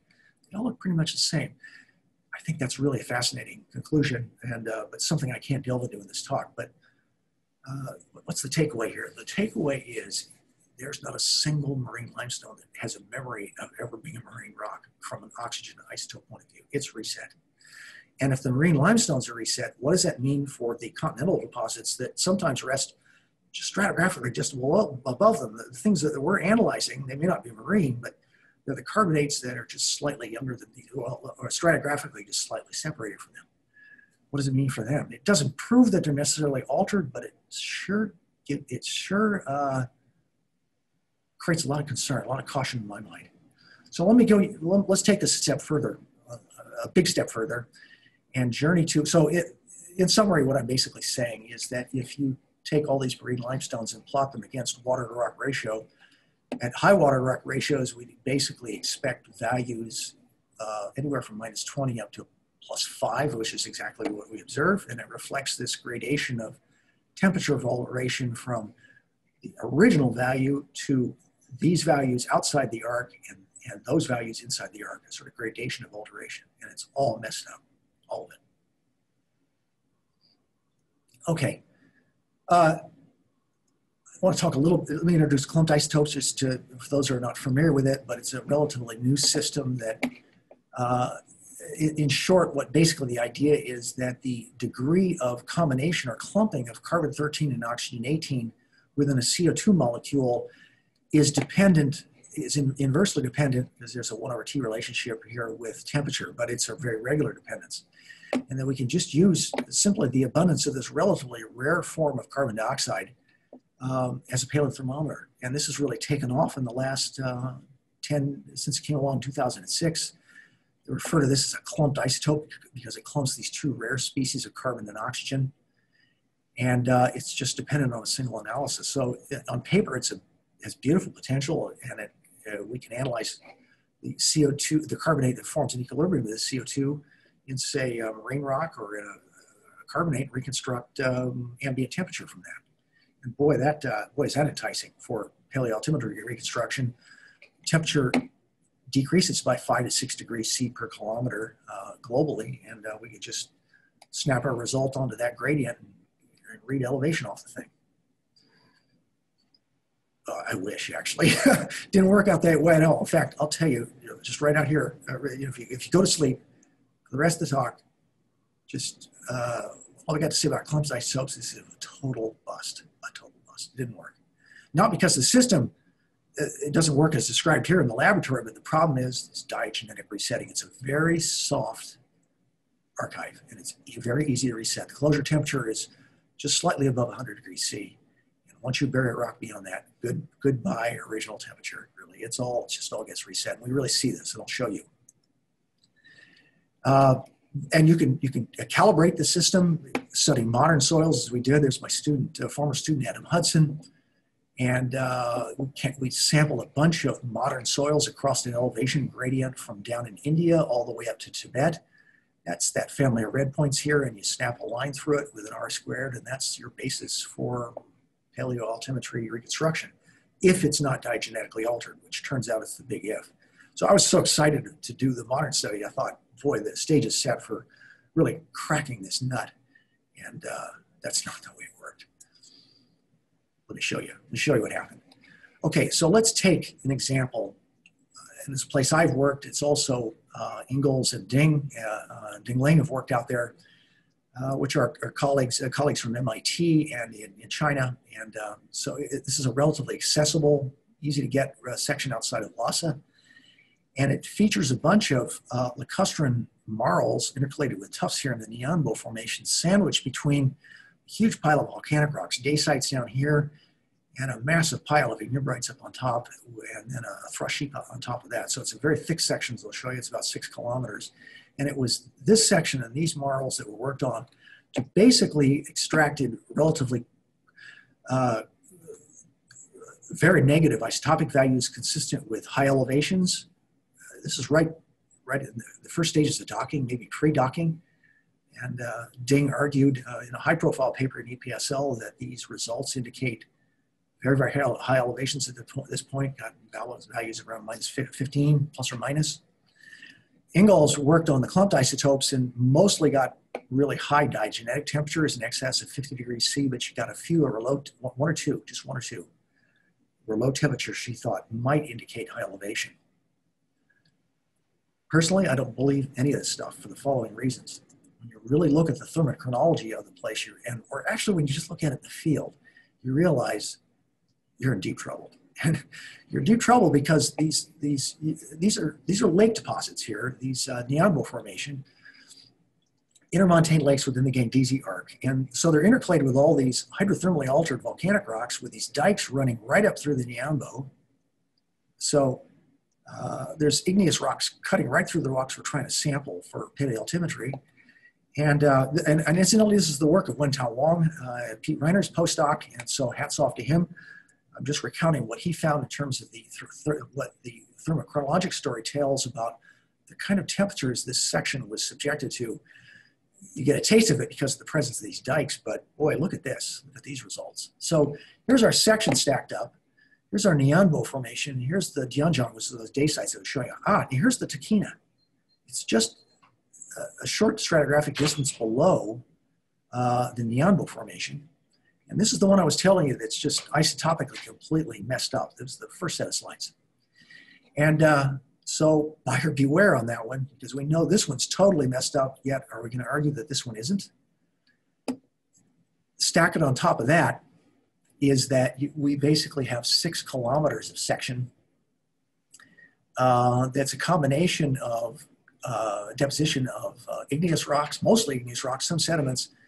And lo and behold, the thing is sitting in a footwall of a major fault, which carries all these Paleozoic rocks in the hanging wall up there. So prognosis doesn't look, when you bury things that deeply, you really begin to worry about heat and diagenesis, and definitely about fluids, which are visible in the field. Well, that's perfectly evident with the thermochronology too. If the absolute age of these deposits is shown in blue here, that's based on uranium lead of the zircons, and some of them are they're mostly derived from tufts, so they're not tridal zircons. They're actually igneous zircons, volcanic. That establishes the absolute age framework. And if you look at attempts by Wentao and Pete to date the micas from this, you never get the real age. The system's been partially reset. And to reset argon is not easy. You know, it's a blocking temperature in these phases of around 300 degrees C. So it means these rocks were heated to over 100 degrees C. Well, I can tell you right now that the blocking or closure temperature for clumped isotopes is down between 1 and 200, and oxygen isotope probably something similar. No way they survive this kind of heating. We also see complete resetting of helium and zircon, implying heating over 120 to 140 degrees C. And then, of course, complete resetting of the helium, too. And that's an even softer closure temperature. So, man, when I saw these results, I just realized that it was really what we're trying to do, trying to reconstruct paleoelevation from these results here and argue that it wasn't diagenetically reset is, I just wouldn't go out on that limb. I wouldn't do it. And didn't, by the way. Okay, so in summary, we can then place those results on this diagram. This is the carbonate rock, and here's the Linzhou results. Here's the range isotopic values we get. And I would basically argue that it's consistent with the clumped isotope temperatures that you get from that section, which are mostly in excess of 50 degrees C. In short, I don't think we know anything about the elevation 50 million years ago of this part of Tibet, or for that matter, anything older than about 30 million years. And it's all because of this problem of diagenetic alteration. So that's the bad news. Now I want to talk about the good news for the balance of the talk and look at 3 other non-traditional, but it turns out successful applications to paleoaltimetry in Tibet.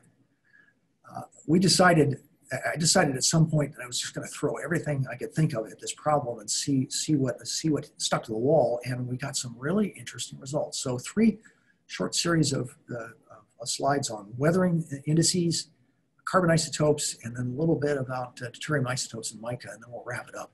And again, our focus is, we're going to start with a Luchu formation. We'll move away from the Linzhou and go down into the Suture to the Luchu. And this is the focus of dissertation research of Dr. Ryan Leary, who's now at Mexico Tech, but he worked here with Pete and I and others. And the Luchu Formation is one of these really conspicuous suture deposits. It's conspicuous because it's really spectacular colors, conglomerates, and paleosols. And Ryan published his results in geology a few years back and really concluded that even though the Luchu, as far as we know, is an early Miocene deposit, was still at low elevation. And this is a good 30 million years after initial docking, and still parts of Tibet appear to be at low elevation. And I'll show you several lines of evidence for it, but one of those was actually just looking at the intensity of weathering within these paleosols, which are unusually red colored and not typical of modern Tibet, and much more like subtropical paleosols of North India. And so what Ryan basically did is that he looked at the elemental losses of things like sodium, aluminum, calcium, and other elements. And he just looked at the extent of leaching from these paleosols. And the stronger the leaching, the wetter the climate was the basic idea. So that, just to calibrate you on these diagrams, if something's completely unweathered, you've had no loss at all. This is the loss term right here, and this is the bulk density collapse of a soil. And as the soil weathers, it goes from unweathered, 0, 0 right here, to intense weathering in this direction. So stronger weathering going this way. If you analyze for sodium or aluminum, calcium, it's the same verdict for all modern Tibetan soils. They all plot near the ordinate right here, suggesting that there's very little weathering going on in modern Tibet. It's consistent with the way these things look. It's so cold and so it's just frozen out most of the year that there's just no weathering going on. That's modern Tibet. But in striking contrast was the plot of the Luchu paleosols. Those are the black diamonds. In comparison to, and our other end member comparison was lowland subtropical soils from Pakistan and Nepal, where I worked for years. Those plot as these green crosses and these blue diamonds for reference. And you'll just visually, just look at it. The Luchu, from a weathering point of view, looks a lot more like these soils than it does in modern Tibetan soil. Really suggesting to us that the suture zone 20 million years ago, climate was a lot wetter than today. It looked a lot more like northern India does today than it looks like modern Tibet.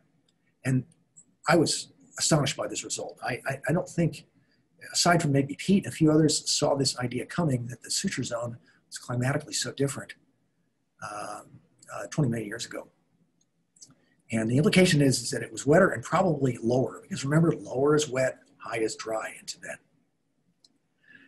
Okay, let's turn to the Kailash Formation, which is another suture zone deposit, and other deposits from the suture zone, which Pete and others have worked on a lot. And there's telltale signs. I think Pete had inklings of all this story, and I guess I did to some extent too, but when we find abundant organic matter present in these deposits, they're actual coal deposits in the Kailash Formation. It's about the same age as the Luchu. It's down in the suture. What the heck is all this coal doing there? And how does that form at high elevation? And things like fossil turtle and other suspect possible reptiles and subtropical pollen. So what's all this stuff doing there? Down in the suture zone, 30 million years after docking, how is this possible? It's so different from that monotonic uplift idea that I was telling you about in the beginning you can't get further away from that idea, because here we have zones of Tibet that are apparently low-lying very late in the game. Okay, let's turn to the carbon isotope record actually to test that out, because as I said, the carbon isotopes, I believe them. They're hard to reset, and we can use the carbon isotopic value from paleosols as a paleoaridity indicator, and that indirectly relates back to elevation. This is the way the modern soils work. If I was a soil carbonate down in India, and I've worked on analyzed a gazillion of these things, in most of Miocene India, and Nepal and Pakistan, they plot between -10 and -15. And the landscape looks like this. If I analyze most Tibetan soils, modern soils, they all plot, they're above zero. And it's consistent with what we generally know about modern Tibet. Modern Tibet is dry, particularly the western part. It looks like Death Valley out there. It's extremely dry. And it's all a function of soil respiration rate. Where soil respiration rates are high, you're mixing a lot of isotopically low carbon-13 values into the soil, and that tends to pull the value for the carbonates in this direction, in the moist direction. Where respiration rates are low, you get a lot of mixing in with the atmosphere, and that pulls the carbonate values in this direction. So let's just hold on to those numbers. If you're -10 to -15, you're relatively wet, and if you're above zero, those are typical modern Tibetan conditions. Okay, guys calibrated? Okay, here we go. Here's the results. So now let's take, first of all, modern Tibetan soils and plot them in carbon and oxygen space. And I'll remind everybody, ignore this axis. I don't believe it. I think this is just a diagenetic story. So don't worry about how things are distributed in this direction. I think it's all a mix of some primary signal and diagenesis. Ignore it for now. But what we really need to pay attention to is the distribution in this direction. And what we see is just the first thing that jumps out at you is the marked difference between the isotopic composition of modern Tibetan soils and everything from the paleo record. The modern Tibetan soils, they're anywhere from -5 out to about +10. That's pretty much consistent with that arid, hyper-arid photograph I showed before, and very sparse vegetation. This is what you see in Death Valley. You see this in the Atacama Desert. This is a very typical number. Whereas the Kailash, Luchu, Kailash, and Luchu Formation, and the Shigatse 4-arc paleosols, everybody plots over in that more vegetated space. So in other words, let's calibrate this thing, but basically I'm saying that and most of these samples come from the suture zone. Not all, NEMA doesn't, but the others do. It just tells us the suture zone was well vegetated 20 million years ago, consistent with the weathering indices I showed you before, the stuff that Ryan Leary did. It's completely consistent with it. Whereas modern Tibet looks like this, and it has those isotopic values. It's interesting that NEMA is a little bit of both. It's on the cusp of them, and I'll show you in a second. That's because it's not down in the suture zone. It's up high at this time on the northern flank of the suture zone, okay? So let's actually plot all these results, but we'll do it in north-south space. Everybody follow this diagram. Let's color code it as if it wasn't clear. Where's the color code? There it is. Green and dry, okay? All right, let's take the same data, but plot it from south to north. So we'll put carbon isotopes here on this axis, and we'll go from degrees north latitude in this direction, going from the suture zone up into the Lhasa terrain and then into the Changchang terrain north of there. And we'll plot modern soils for reference, and they're really positive on this scale. We expect that because that's what modern arid soils look like. That's what soils like this in this setting, it's right on schedule for that. But again, look at the marked difference. These oligomycene soils here, they're all more negative, indicating much more vegetated conditions, but it's most strongly expressed in the suture zone, and in NEMA, somewhat less so. And I think that's basically because outside the suture zone to the north, things were up high. They were high and dry, but not quite as dry as today. And also up in the Changchang as well. This is sort of an embarrassing diagram. There's not many data points, and I would love to go back to Tibet and just fill this in with a whole bunch more data, but so far so good. Now, these are the patterns we see. So you might ask the question, Pete did back in a 2011 paper, just looking at, how can you have the suture zone down low in elevation, so long after the docking event? And I'm going to leave it to Pete to sort of explain that, but the quick explanation is that up until the early Miocene, or certainly through the Oligocene, we basically have this northward underthrusting by Greater India, Greater Indian lithosphere that uplifts the whole area. But starting sometime thereafter, in Lu Chu and Kailash time, we had slab rollback and Greater Indian slab breakoff. This is one possible explanation, and you're gonna go from shortening to extension and relax that part of the crust and create accommodation space for these basins, potentially at low elevation. So it's this scenario that's one explanation for why back then the area was in the mid-Miocene was low.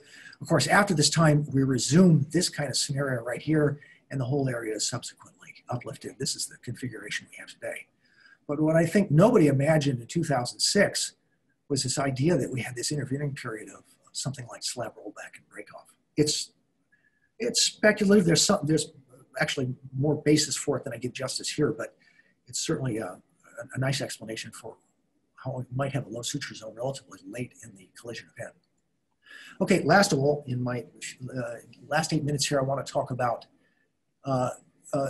Anthony Krupa's master's project, looking at the paleoaltimetry from the Lago Congri area, right south of the suture zone, and using a really novel way to get at paleo elevation by looking at the delta deuterium value of shear zone micas, of mylonitic micas. And I know this is a little hard to visualize because you're probably thinking, wait a minute, we're reconstructing paleo elevation, and you're using an archive that formed, these things are deep, 10 to 15 kilometers down, these mylonites. This is down the plastic deformation zone of quartz and all that. So are you really going to do that? But that's the basic idea, is that we're going to use the isotopic composition of micas along the this Lago Congri dome, which is basically a duplex that's sitting up above the main Himalayan thrust.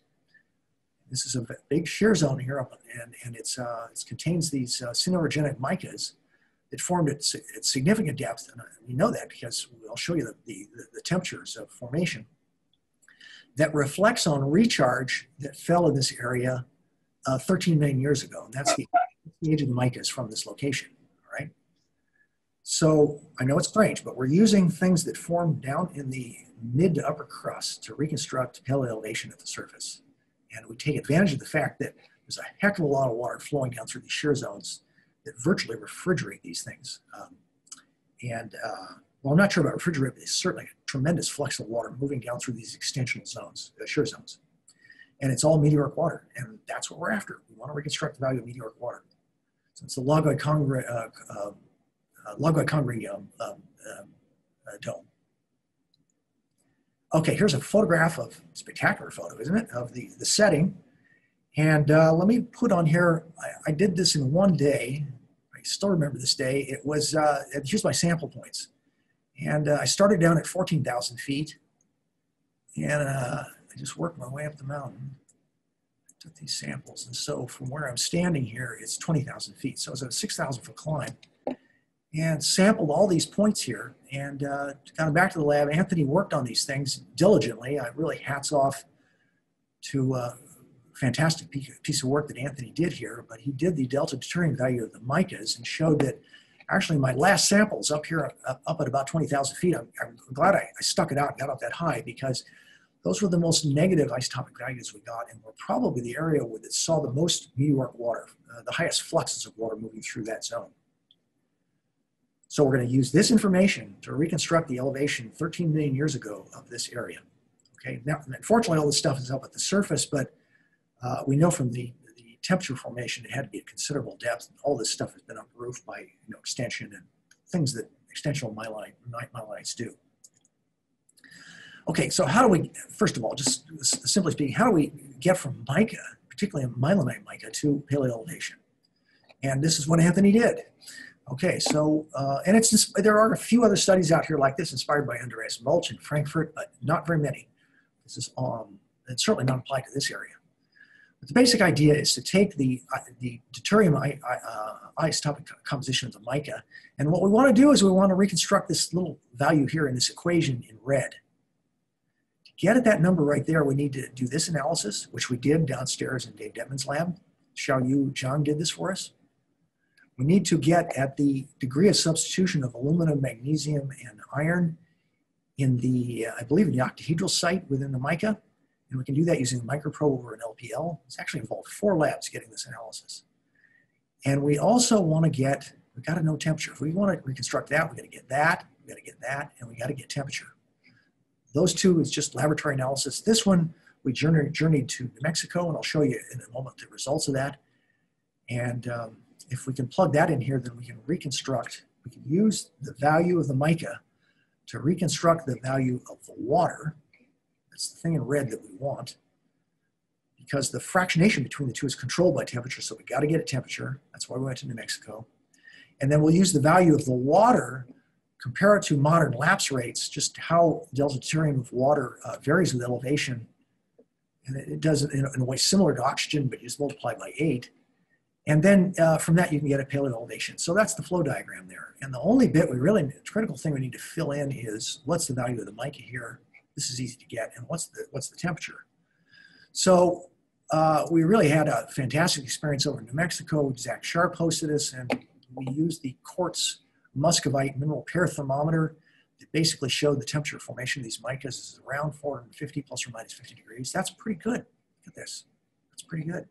These data kind of go. So I feel like Anthony really nailed down the temperature.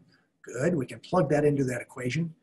Now we just need to put in the mica value, and then we can solve for that red term. We've got that. Now we just need to go get that one. We'll do that downstairs in Dave's lab. And we did that. Remember that sample transect I did, and the highest sample I got was actually the lowest isotopic value, and probably the one that saw the highest water to rock ratio, which is the one you want. It's the one where in the course of the interaction, the water buffered the reaction. There was so much water flowing through there that it transformed the composition of the mica and translated into a value that's closest to paleoelevation. So we're going to take that number right there, which you can see is around minus 180. And we're going to take that value and snap it onto this graph. So there's our minus, it's actually minus 179. These are the calibrations that we've accumulated over the years. I've done this, our former student Carmen Garzioni, Dave Rowley, our lines are all pretty similar. The intersection of minus 179 with this family of points buys you an elevation of around 6 kilometers plus or minus. which is about 1 kilometer higher than the average elevation of the region today, which draws us to the interesting conclusion that the Himalayas 13 million years ago stood somewhat higher than they stand today. I think that's very interesting. And not the first time we have another data set similar to this from the Zada Basin, which also suggested that study we did about 10 years ago or more. I think my time's up. Let's do a scientific the summary here. Basically, myth conception number one, deformation and uplift in Tibet happened during the Cenozoic as a result of Indo-Asian collision. Paul Kapp has long argued that this can't be the case. There's clear evidence that Tibet experienced considerable deformation greater than 50 million years ago. But the bad news is that we paleoaltimetrists have nothing to contribute. We thought we did, but we don't. Places like Linjiao, we thought we knew the paleo elevation in the pre-collision and syn-collision. I don't think we do. We don't have a clue. And so there's a lot more work to be done there. I think the clumped isotopes, the oxygen isotopes, it's all messed up. And buyer beware, you work in a core orogenic area there like that with all these hydrothermal fluids moving around, and you're asking for trouble. And by the way, same story in Arizona. I've started working in Arizona here, and I see the same result. The Gangnese arc looks so similar to the laramide arc, and all the extensive resetting associated with laramide magnetism here in the state of Arizona, which is compromising all our paleoaltimetry efforts. So it's the same story here, I think, in Arizona, the way it's unfolding. Myth conception number two, uplift and deformation started in southern Tibet and expanded northward and eastward. Well, you saw my arguments against that, the weathering indices, the carbon isotopes, and just the physical evidence, the presence of coals and things. I think the results from the Luchu, especially the Kailash formation, show this isn't true. It wasn't that simple. Parts of southern Tibet along the Sutra zone were still at low elevation 30 million years after the first docking. Why did this happen? Is it slab break off or rollback, or what's going on? The carbon isotopes really say that the paleosols from the Sutra zone indicate moist vegetated conditions, which surprised the heck out of me, quite frankly. I did not see this one coming, and I think other people didn't, except a few people. And what does it mean? Is it all lower elevation? Is it a stronger monsoon? Stay tuned on that, or some combination. And then last of all, the Himalayas stand higher today than they ever have in the past. In comparison to any time in the past, that's not apparently true. They stood higher about 13 million years ago, and they seem to be collapsing. And that's sort of consistent with other evidence that people suggested that there's evidence of big extension faults in Tibet, and in the last 10 million years of gravitational collapse of southern Tibet. There's a lot of shear zones out there, a lot of stuff we can do to test that idea.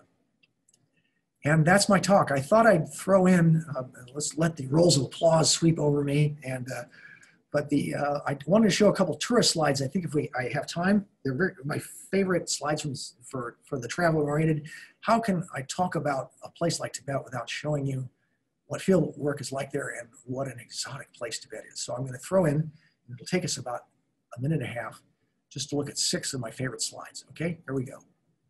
Field work in Tibet. And how many times this summer did I wish I was back in Tibet? You know, I could roll in that river at 118-degree heat. But anyway, that's field work in Tibet. The average elevation is over 45. The average elevation is around 4.5 kilometers. So these are summertime shots. When the monsoon is active, and a lot of it comes with snow. This is just to illustrate the universality of beer and drinking mass quantities of beer when you're a geologist, whether you're a Tibetan or a North American. And there's my otherwise extremely capable graduate student, Adam Hudson, really putting it away here at high elevation, which is a dangerous thing to do. But anyway, that's a typical camp shot some years ago. All these guys are Tibetans, and this is our Chinese colleague, who's a really great guy. If you really want to see what Tibetans look like, these are my favorite photographs. I came across these guys one day, and in translation, we learned that they'd never seen foreigners before. And they were looking at me like I had beamed in from another planet. And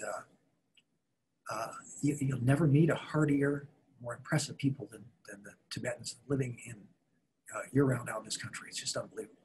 But I just love these photos. It really captures how tough these people are. Okay, another favorite photo of mine, and actually I have many like this from across Tibet. The entire country is a shrine. Religion is a big deal in Tibet, and it's a mix of Buddhism and this animistic religion, Bon. I just wanted to put this photo in. This is the Buddhist part. This is the Bon part, worship of animals and so forth. And it forever impressed me as I was moving around the landscape in Tibet, how many, all the hilltops, all the rivers, everything is a shrine out there. And it's an intensely religious country. And the art is beautiful, isn't it?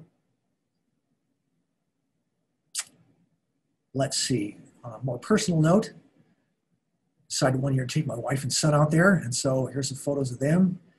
And it met with a mixed reception, -8 degrees C at night, high elevation. How do you expect her to react? Well, my wife's always happy, but my son wasn't too happy about it. And that the look on his face pretty much sums it up. He hasn't been back to Tibet since. Okay, and last of all, in this big climb up to getting these micas that I talked about with for Anthony's thesis, that's a shot of me. It's a selfie. It's the only one. My hands were shaking so hard I could barely take a picture of myself. And that's not a smile on my face. It's actually a grimace. I was 20,000 feet. It's really hard on a metabolism, and I was having a hard time. But it just these guys, I passed them, only Tibetans I saw all day on the way back down, and these big grins on their faces. And it just reminds me of how, well, actually they have a specialized gene for living at high elevation. And that's why those guys have a grin on their face, because they have plenty of oxygen. And that's why I look like the way I do. And I was forever reminded of that. I was so impressed with the Tibetans. And their attitude too. Look at the smiles on those guys' faces. They were so happy to see me. Who knows why. And that's all I have to say. Thank you very much. Woo! Yay!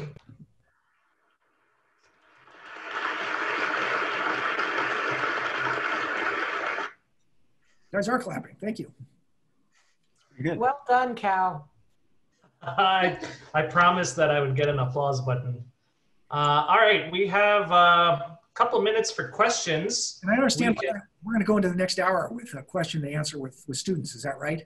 Yeah. Yeah, that's right, Jay. But just before that, for those who are not registered in the class or who have other commitments and want to head out, we'll have a short question and answer session right now. And I can moderate, either you can raise your hands on the participants sort of sign there in reactions in Zoom, and I can call on you to ask your questions, or you're free to type your question into the chat and I can curate.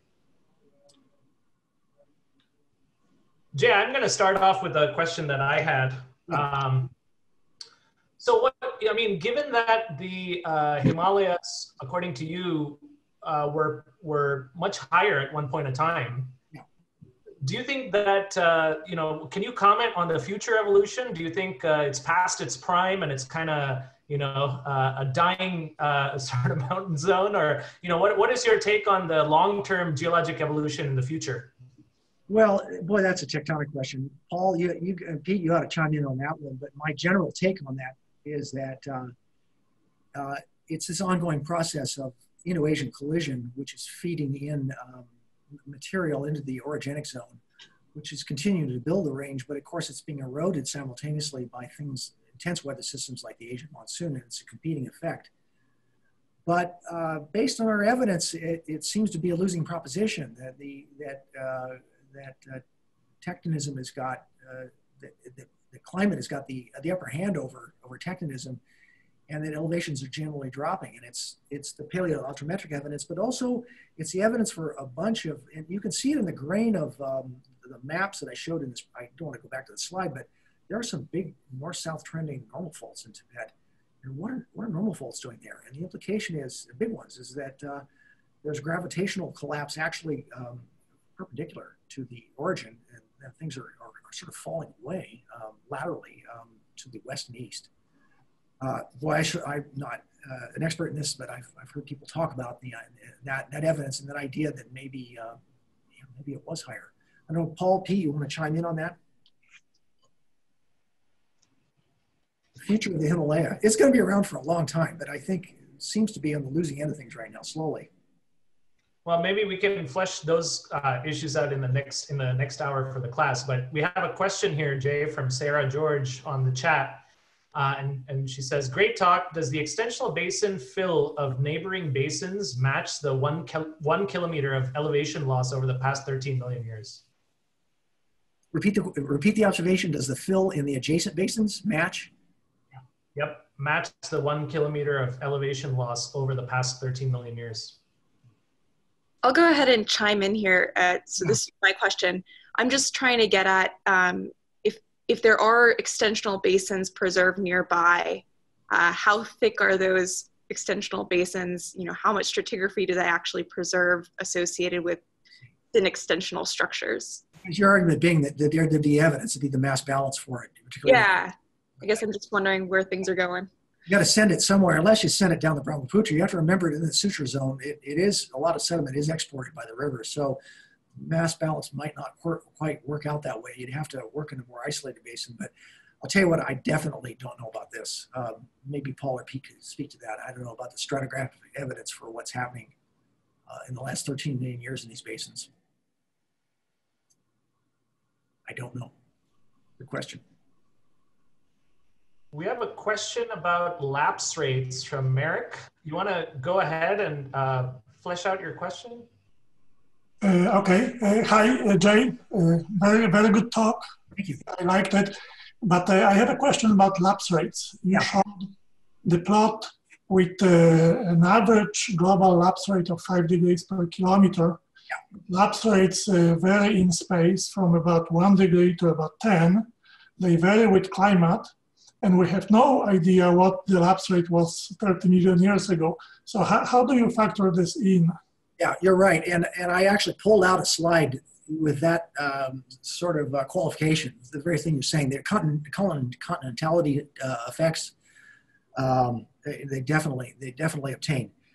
I'm taking the uniformitarian view. I think it's a stretch to say we don't necessarily know what was happening in this region necessarily 20 or 30 million years ago. We know there was a proto-Himalayan position. It was roughly the same latitude. It might have changed a little bit. I realize global climate change, probably just adjusted the background condition a little bit. But Merrick, maybe it's a half cup full approach to this, but I take a more uniformitarian view. I realize that globally, when you look at all the variation globally, there's a lot of variation, but I think a lot of things have been held constant in this origin that haven't changed over a very long period of time, more or less, and that hence present is a key to the past, both with respect to temperature lapse rates and isotope lapse rates. But that, to be transparent, that is an assumption. You're right, and that's a big one. That's a good transition to Gilby's question, Jay. So Gilby says, great talk. Regarding clumped isotope diagenesis, do you think it has potential as a carbonate burial thermochronometer? Yeah, that's a good one, Gilby. You want to stay and do a postdoc with me on this? This is initially this looks like a train wreck, and you say, this is, oh, it didn't work out the way we expected at all, but you turn it around and you say, oh man, what we can understand about carbonate diagenesis using clumped isotopes, I think it's a big opportunity. You're right on schedule on that one. There's been very little work done on that. The low-hanging fruit in this game has been stuff like paleoaltimetry and reconstructing temperature back in the Permian. People have wanted to look at it from getting at surface temperature perspective. And now that the bad news is in that it's all diagenesis, I think it's just dawning on all of us that there's this other opportunity. But it has not been, people are just coming to that. Then we have a question from Sebastian. Sebastian says, the Delta 18O results from the Nima Basin seem to record high elevations. What about resetting due to deep burial? Yeah, the Nima record. That's right. That's a good one. All I can do is I can refer you to the paper of DeSalle et al., actually a widely read paper, which we wrote on this, and it was high and dry in Tibet, where we looked at this very question. And it's a good question. Do I believe the oxygen isotope results from Nima? And after throwing out so much of it, particularly down in the suture zone, but the answer is, I don't think the news is all bad. There are some places outside these active orogenic areas where there's a good chance that the oxygen isotopic composition of carbonates is preserved. And I think NEMA is one of them. And I'll just refer you to that paper to look at our argument for it. It's carefully reasoned because we were on guard against that. But I stand by the NEMA results, the idea that that area was high standing based on the oxygen isotope results. Not clump, the clump part is all messed up. But it's one of those cases where, yeah, that's still a plausible reconstruction. So that's the NEMA work, which incidentally is up on the north edge of the Lhasa terrain. Jay, I'm going to ask you one last question. The carbon isotopes, you use them to infer moist and vegetated conditions about 20 million years ago. What's the likelihood that this is a sort of a regionalized, maybe a microclimate type of phenomenon and not a widespread one? Do you think that's possible, or do you really think it's widespread across the Tibetan Plateau? No, I don't think it's widespread. And I go back to that north-south transect that I did, and I think, I realize I raced through these slides, so I think that was one of the takeaways from that transect is that I think it is localized. We're looking at pretty dense vegetation down in the suture zone, and I say down because because it is vegetated. But you look at the results from NEMA, the carbon isotopes, and remember, they were more intermediate. They were sort of in the middle of that graph, that carbon isotope space, telling us that it was, I think, semi-arid. And similar to the wettest areas of Tibet today, which is, none of it's very, very wet. So my reconstruction is that 20 million years ago, the suture zone was well vegetated, but up off the flanks of it, it was high and dry. Particularly when I think we know this to the north, less so to the south, that's still going to be worked on. But we think it was high 13 million years ago based on Anthony's work, don't we? You know, really high, 6 kilometers. So it is microclimate. There's something happening along the suture zone that, how's the moisture getting in there? Where's it coming from? Is it coming over the Himalaya? Were the Himalaya not high standing at that point? I suspect they were actually. Is it coming in up the river? This is a big question. Some other direction? I don't know where you get the moisture from.